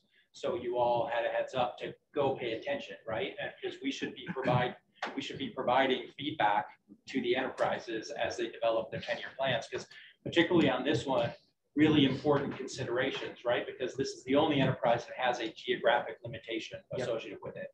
And you know, the DRCOG MPO area is one of those restrictions. So one of my feedbacks to you, Darius, might be, you know, in terms of thinking about how to allocate these funds among the eligible geographic area, might be related to our relative share of the greenhouse gas reduction targets adopted by the Transportation Commission and the greenhouse gas rule, right? And so if we bear a disproportionate amount or a certain amount of reduction that we have to achieve in this region relative to the other reduction targets, maybe that's an indicator of how much of the money should be allocated within the various regions where this money is eligible to be spent. I would also suggest that I would hope that the board of the enterprise isn't just sort of solely allocating the funds to certain projects, that there ought to be some open sort of process for selecting projects. And even if it's not an open grant process, I think to Alex's point, there ought to be some pretty clear and transparent criteria or evaluation to justify why this investment and not this investment, right? Or, you know, and so that everyone can understand how those decisions were made. Perfect. Thank you. I'll take that back to the floor. I guess on another, to piggyback on what Ron said, is point of destination revenue. So whichever APO that the delivery ends in is where the revenue goes to. So whatever the NPO area for DRCOG is, that service area, the revenue that's collected within that service area stays in that service area. I'll take a look at that. That one I'm not sure of the. That might be a question for the Department of Revenue. So you can, municipalities do this all the time with online sales. Is, you know, the folks, it's point of service. It's just like you pay sales tax when you have your appliance delivered to your house. It's a similar prospect. It's an easy thing to do. It's another geocode that needs to be added from the Department of Revenue, but it would be an equitable way to ensure that where the impact is happening is that the revenue is going to that place, and it speaks to your equity and takes the politics out of it, because it's just point of service. But, thank you. Appreciate it. Yeah, just sort of a reminder to TAC. So we wanted to present on all of the 4 enterprises that were created by Senate Bill 260. We've done 3 of them today. The 4th one was the Community Access Enterprise. And just a reminder, we presented on that back at the February TAC meeting. So now if you're kind of in enterprise mode after today and you want to go back and look, you'll find those materials in our February TAC packet. Thank you very much. All right, we're on to administrative items. There's an item here of AMP working group update. Me, Mr. Chair. I'm the appointed person to the AMP for the TAC. Funny story, I was appointed as the AMP person at our last in-person meeting, so I've never given this. I'm just gonna say, see, it's very, very good. The AMP working group met earlier this month and heard informational briefings from the Colorado Smart Cities Alliance about their School of Mines AV rover pilot, and from Dr. Cog and Ride Report about their work on our regional shared micromobility data collaborative. The working group also discussed a draft of a technology tracking spreadsheet tool developed to track tech-related pilots in the Denver region. This spreadsheet will be posted on the AMP website once it's agreed upon by all partners. The group also discussed the concept of a white paper for mobility data sharing in the context of regional mobility data platform. And finally, as Greg said earlier, we heard an update about the RTO&T strategic plan. That's all. Thank you. Okay, Jessica, do you have one? I do, yes. Thank you. Sure. And thanks to Dr. Cog, I have some virtual colleagues who are saying the technology is working phenomenally. They can hear and see very well. So thank you for your investment in technology. So CDOT, the Freight Safety and Mobility Branch, has announced their National Highway Freight Program, so some more funding for the fiscal years 22 and 23, and the call for projects is open. Call for ideas until May 30th. So this is our freight program. So CDOT would be curious if you have ideas. We're looking for things that are on our system. And so we're generating our ideas internally as well, but we wanted to bring that opportunity to you. It's a 2-year call for projects with an allocation of $20.2 million. And some things we've funded, at least in Region 1 previously, the Vasquez Boulevard, climbing lanes on I-70, chain-up stations, runaway truck ramps, and things kind of those nature. If you have ideas, you can send them to Joanne Matson with CDOT, and that's JOANNMATSON@state.co.us. Thank you. Anyone else have anything they'd like to discuss? Ron? I will just say thank you all for being here today. Thank you for participating in this meeting in person. We felt it was really important to reconvene TAC in person.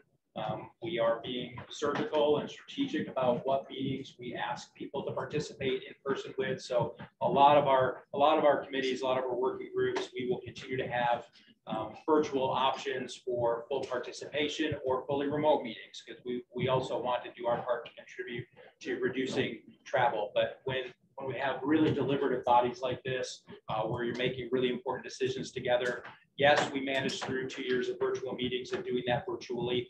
But from our perspective, we feel like when we felt like it was safe to reconvene in person, I believe that the value of this in-person, face-to-face interaction and engagement and discussion around these really important topics, I felt a different vibe today. I don't know about the rest of you. I felt a different vibe in terms of level of engagement and participation and discussion, and which is why we wanted to have this committee and why we will have Regional Transportation Committee in person. It's once a month. We appreciate and I understand that it can be a challenge to travel to downtown for these meetings, but I hope we're striking the right balance. And I just really appreciate you being here today. Thanks, Ron. All right. Our next meeting will be right here in person on May 23rd, 2022. Have a great month.